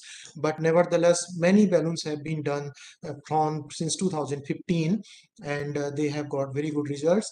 Then another experiment is called to measure the black carbon aerosols at the troposphere altitude. So these black carbons are again the pollution, man-made pollutions because of the petrol and diesel and so on, and they also affect the monsoons dynamics and pattern and so on. So this is the experiment done by ISRO Unit Space Physics Laboratory in Thiruvananthapuram, where they measure the black carbon and study their implications in the monsoon. Then another experiment which was done by another unit of ISRO to measure the ozone concentration. So the ozone basically to see the greenhouse effect and so on. So this is one example. With balloon, you go to the higher altitude and you measure the ozone concentration and study how it is changing, how it is variable and harmful for other applications or monsoons and so on. And then in another example of this monsoon experiment is using tropical tropopause dynamics, where again they are measuring the water vapor and ozone in upper troposphere and stratosphere, and these are done by the rubber balloons. So earlier experiments are done by the zero pressure balloons, but these are done by rubber balloons, and which can go much higher altitude, and so you can explore much higher altitude of the atmosphere. And these are all the experiments which are still ongoing. And then finally, Indian Institute of Geomagnetism in Pune, in collaboration with many places in India, have done these rubber balloons to study the cloud aerosol interactions and precipitation enhanced experiment, which is called KaiPix experiment of Indian Institute of Geomagnetism. Again, it is done for the monsoon studies, and they get the data and model predictions for the future monsoon pattern and so on. So this is again an ongoing activities using balloons. And finally, commercial applications. Balloons are used for very crazy ideas. So this is one of the balloon experiment using our own balloon, was done by a former Google executive whose name was Alan Ustaz, who basically went with the balloon up to the height of 42 kilometer, 41.422 precisely, and then he made a skydive. So this is the world record of the high altitude jumping from 41.422 kilometer. So he went with the zero pressure balloon made by TIFR balloon facilities up to this height, and then he jumped from there to make the world record. Of course, the earlier world record was broken, and this experiment are still going on to make a world record for even for higher altitude. So these balloons are used for such commercial application. Then another important application of these balloons in to develop the space capsule, where they can basically take humans for space tourism. So one of the experiment was done by Singaporean, one of the scientists, where he actually tests the space capsule which they want to send first Singaporean, and they tested with the live rats. So these first time these animals were launched from India in balloons, and they tested these rats condition once the balloon were recovered, and then they made these space capsules, and now these space capsules are actually flown using our balloons from Australia, where they are basically sending the humans from Singapore to do for the space tourism. Then the most important application of balloon, as I explained, is on communications, particularly like wireless communication and so on. So the Center of Department of Telemetrics in India is actually using our balloons, tethered balloons, to study, basically to explore the 5G devices, and they are continuously working on it, where they fly the balloon at different places and then they test their communication devices. And not only that, these balloons can also be used as a last mile communication solution for during the natural disaster like earthquakes, floods, and landslides. And also there are strategic application of these devices where defense are using these devices from balloons to particularly to probe the drones if they are coming from borders, and they want to see by using balloons at lower altitude that if there are any drone which is coming to India and so on. So defense are also quite yeah, interesting to use this balloon for strategic applications. So these are the future plans of balloon facilities. I explained about EIFR experiment and other experiment for other laboratories and international laboratories. But now these balloons are used for climate applications, not only climate studies, but now mitigation of the climate change. Mitigation experiments are very important, how to mitigate the climate and make these balloons as an application. Then commercial aspect, there are internet and mobile communication is one of the devices where balloons will be used. Space tourism and space exploration is becoming very important, and long duration manned flights are very important. And for that, we are actually now doing a lot of R&D activities. And so far I talked about zero pressure balloons, but now we are developing a super pressure balloons, which are called hybrid strato super pressure balloons for long duration flight, because zero pressure balloons cannot be used for months and so on. But the super pressure balloons are important, where you can fly such balloons for months and several months. And we are developing these devices. At the same time, zero pressure balloons to carry even heavier payload. Right now we have developed for 4,000 kgs, but our goal is to develop it for 6.5 ton payload. And because these capsules which are generally used for manned flights are of the order of this weight, and that is what we are right now developing this thing. So I have a movie of 10 to 11 minutes. So Mayuk, if you have time, I can show you this movie. Yes, I think we are fine. Okay, okay. Yeah, sir. Okay, so I'm starting this movie. So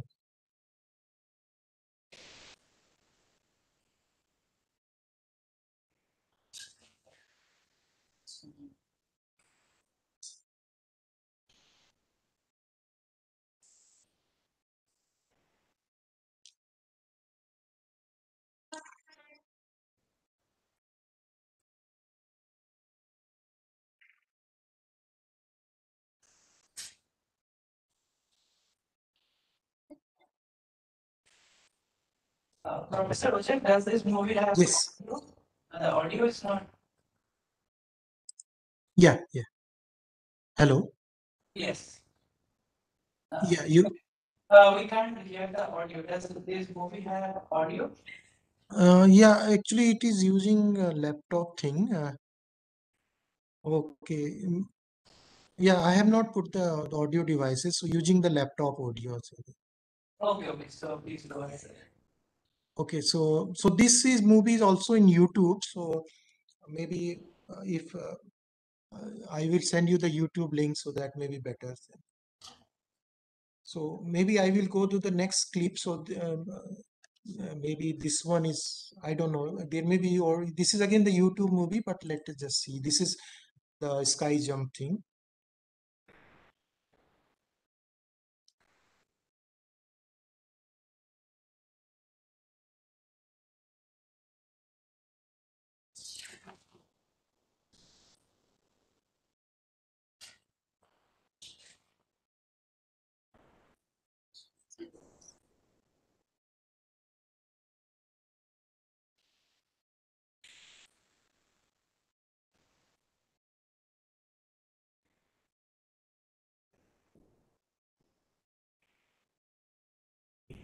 This is so nice.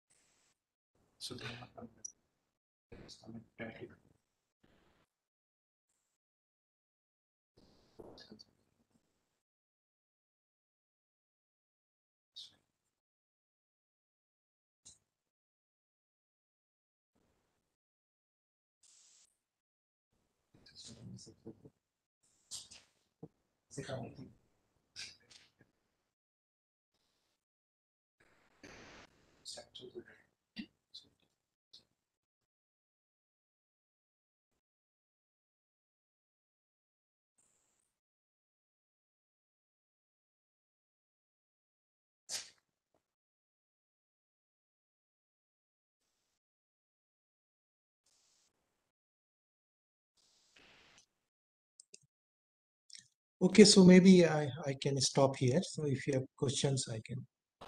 Okay. Thank you very much, Professor Raja. And it's very illuminating and very detailed information about the balloon facility and the experiments going on. So I hope people have students have questions.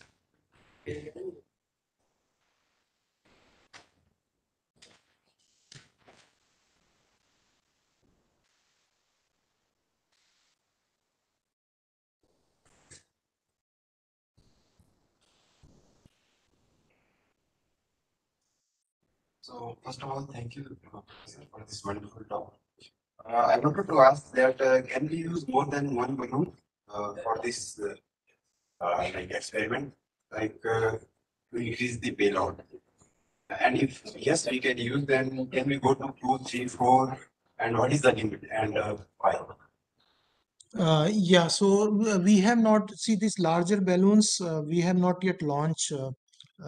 Basically, we launch a single balloons because it's a huge experiment. But there are such applications which are coming from other experiments where we can launch couple of balloons at a time, but with some time lag because once you launch one balloon, which is a huge effort, but then if you want to launch the second balloon, you need some, let's say, 30 minutes and so on, depending on the weight of your payload and so on. So these are about the bigger balloons, but of course, rubber balloons and small volume balloons can be launched, multiple balloons at a time. So does it answer your question? Any other question? Okay, Professor Roja, I have one question.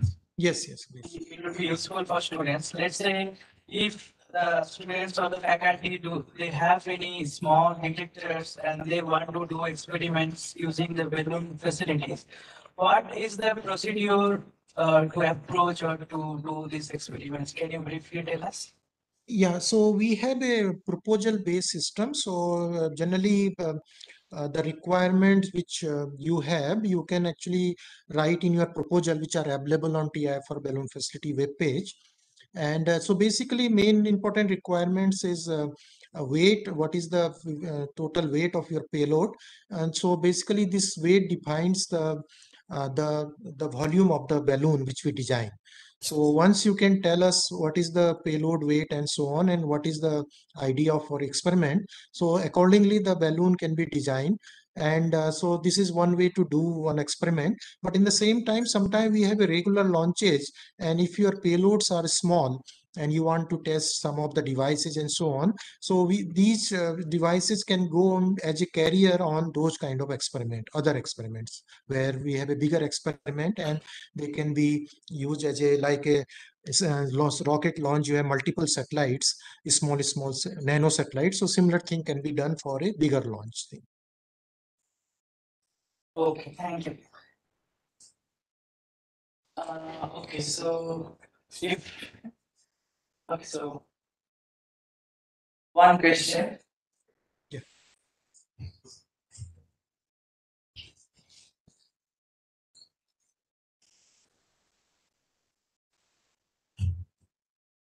Sir, thank you for the wonderful talk. Sir, once you said that specific balloon can use for the gravity test. So how can we, like, could you please some details about that? How can we do the gravity test about that balloons? Your question is about the reuse of balloon, or? Yes, sir. How can we check that zero gravity test about using these specific balloons? Yeah, so these are not closely zero G gravity, but what happens that so basically one of the important aspect in balloon is that lift gas. So generally we use hydrogen gas. Unfortunately, we don't have I mean helium gas is generally used in balloon, but which is very costly. So this lift gas defines the total pressure it exerts when balloon are launched.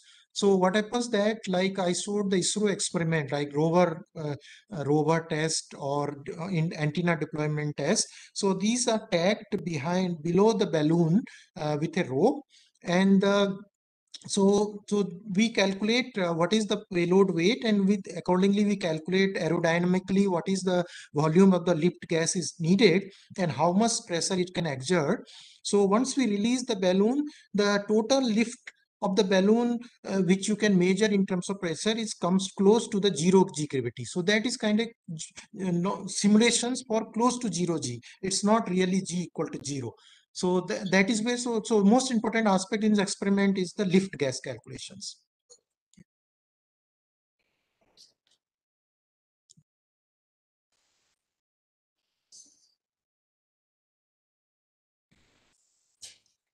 Okay, so if not, thanks, Professor Roja. And I hope that someday you would make a trip to the Hyderabad balloon facility when you will be conducting some of those experiments, so that the students here can go and have a look by themselves, like how we are actually doing the balloon experiments, and hopefully Sure. that will encourage them to. Yeah, thank you very much. And Thanks. then, Thank you.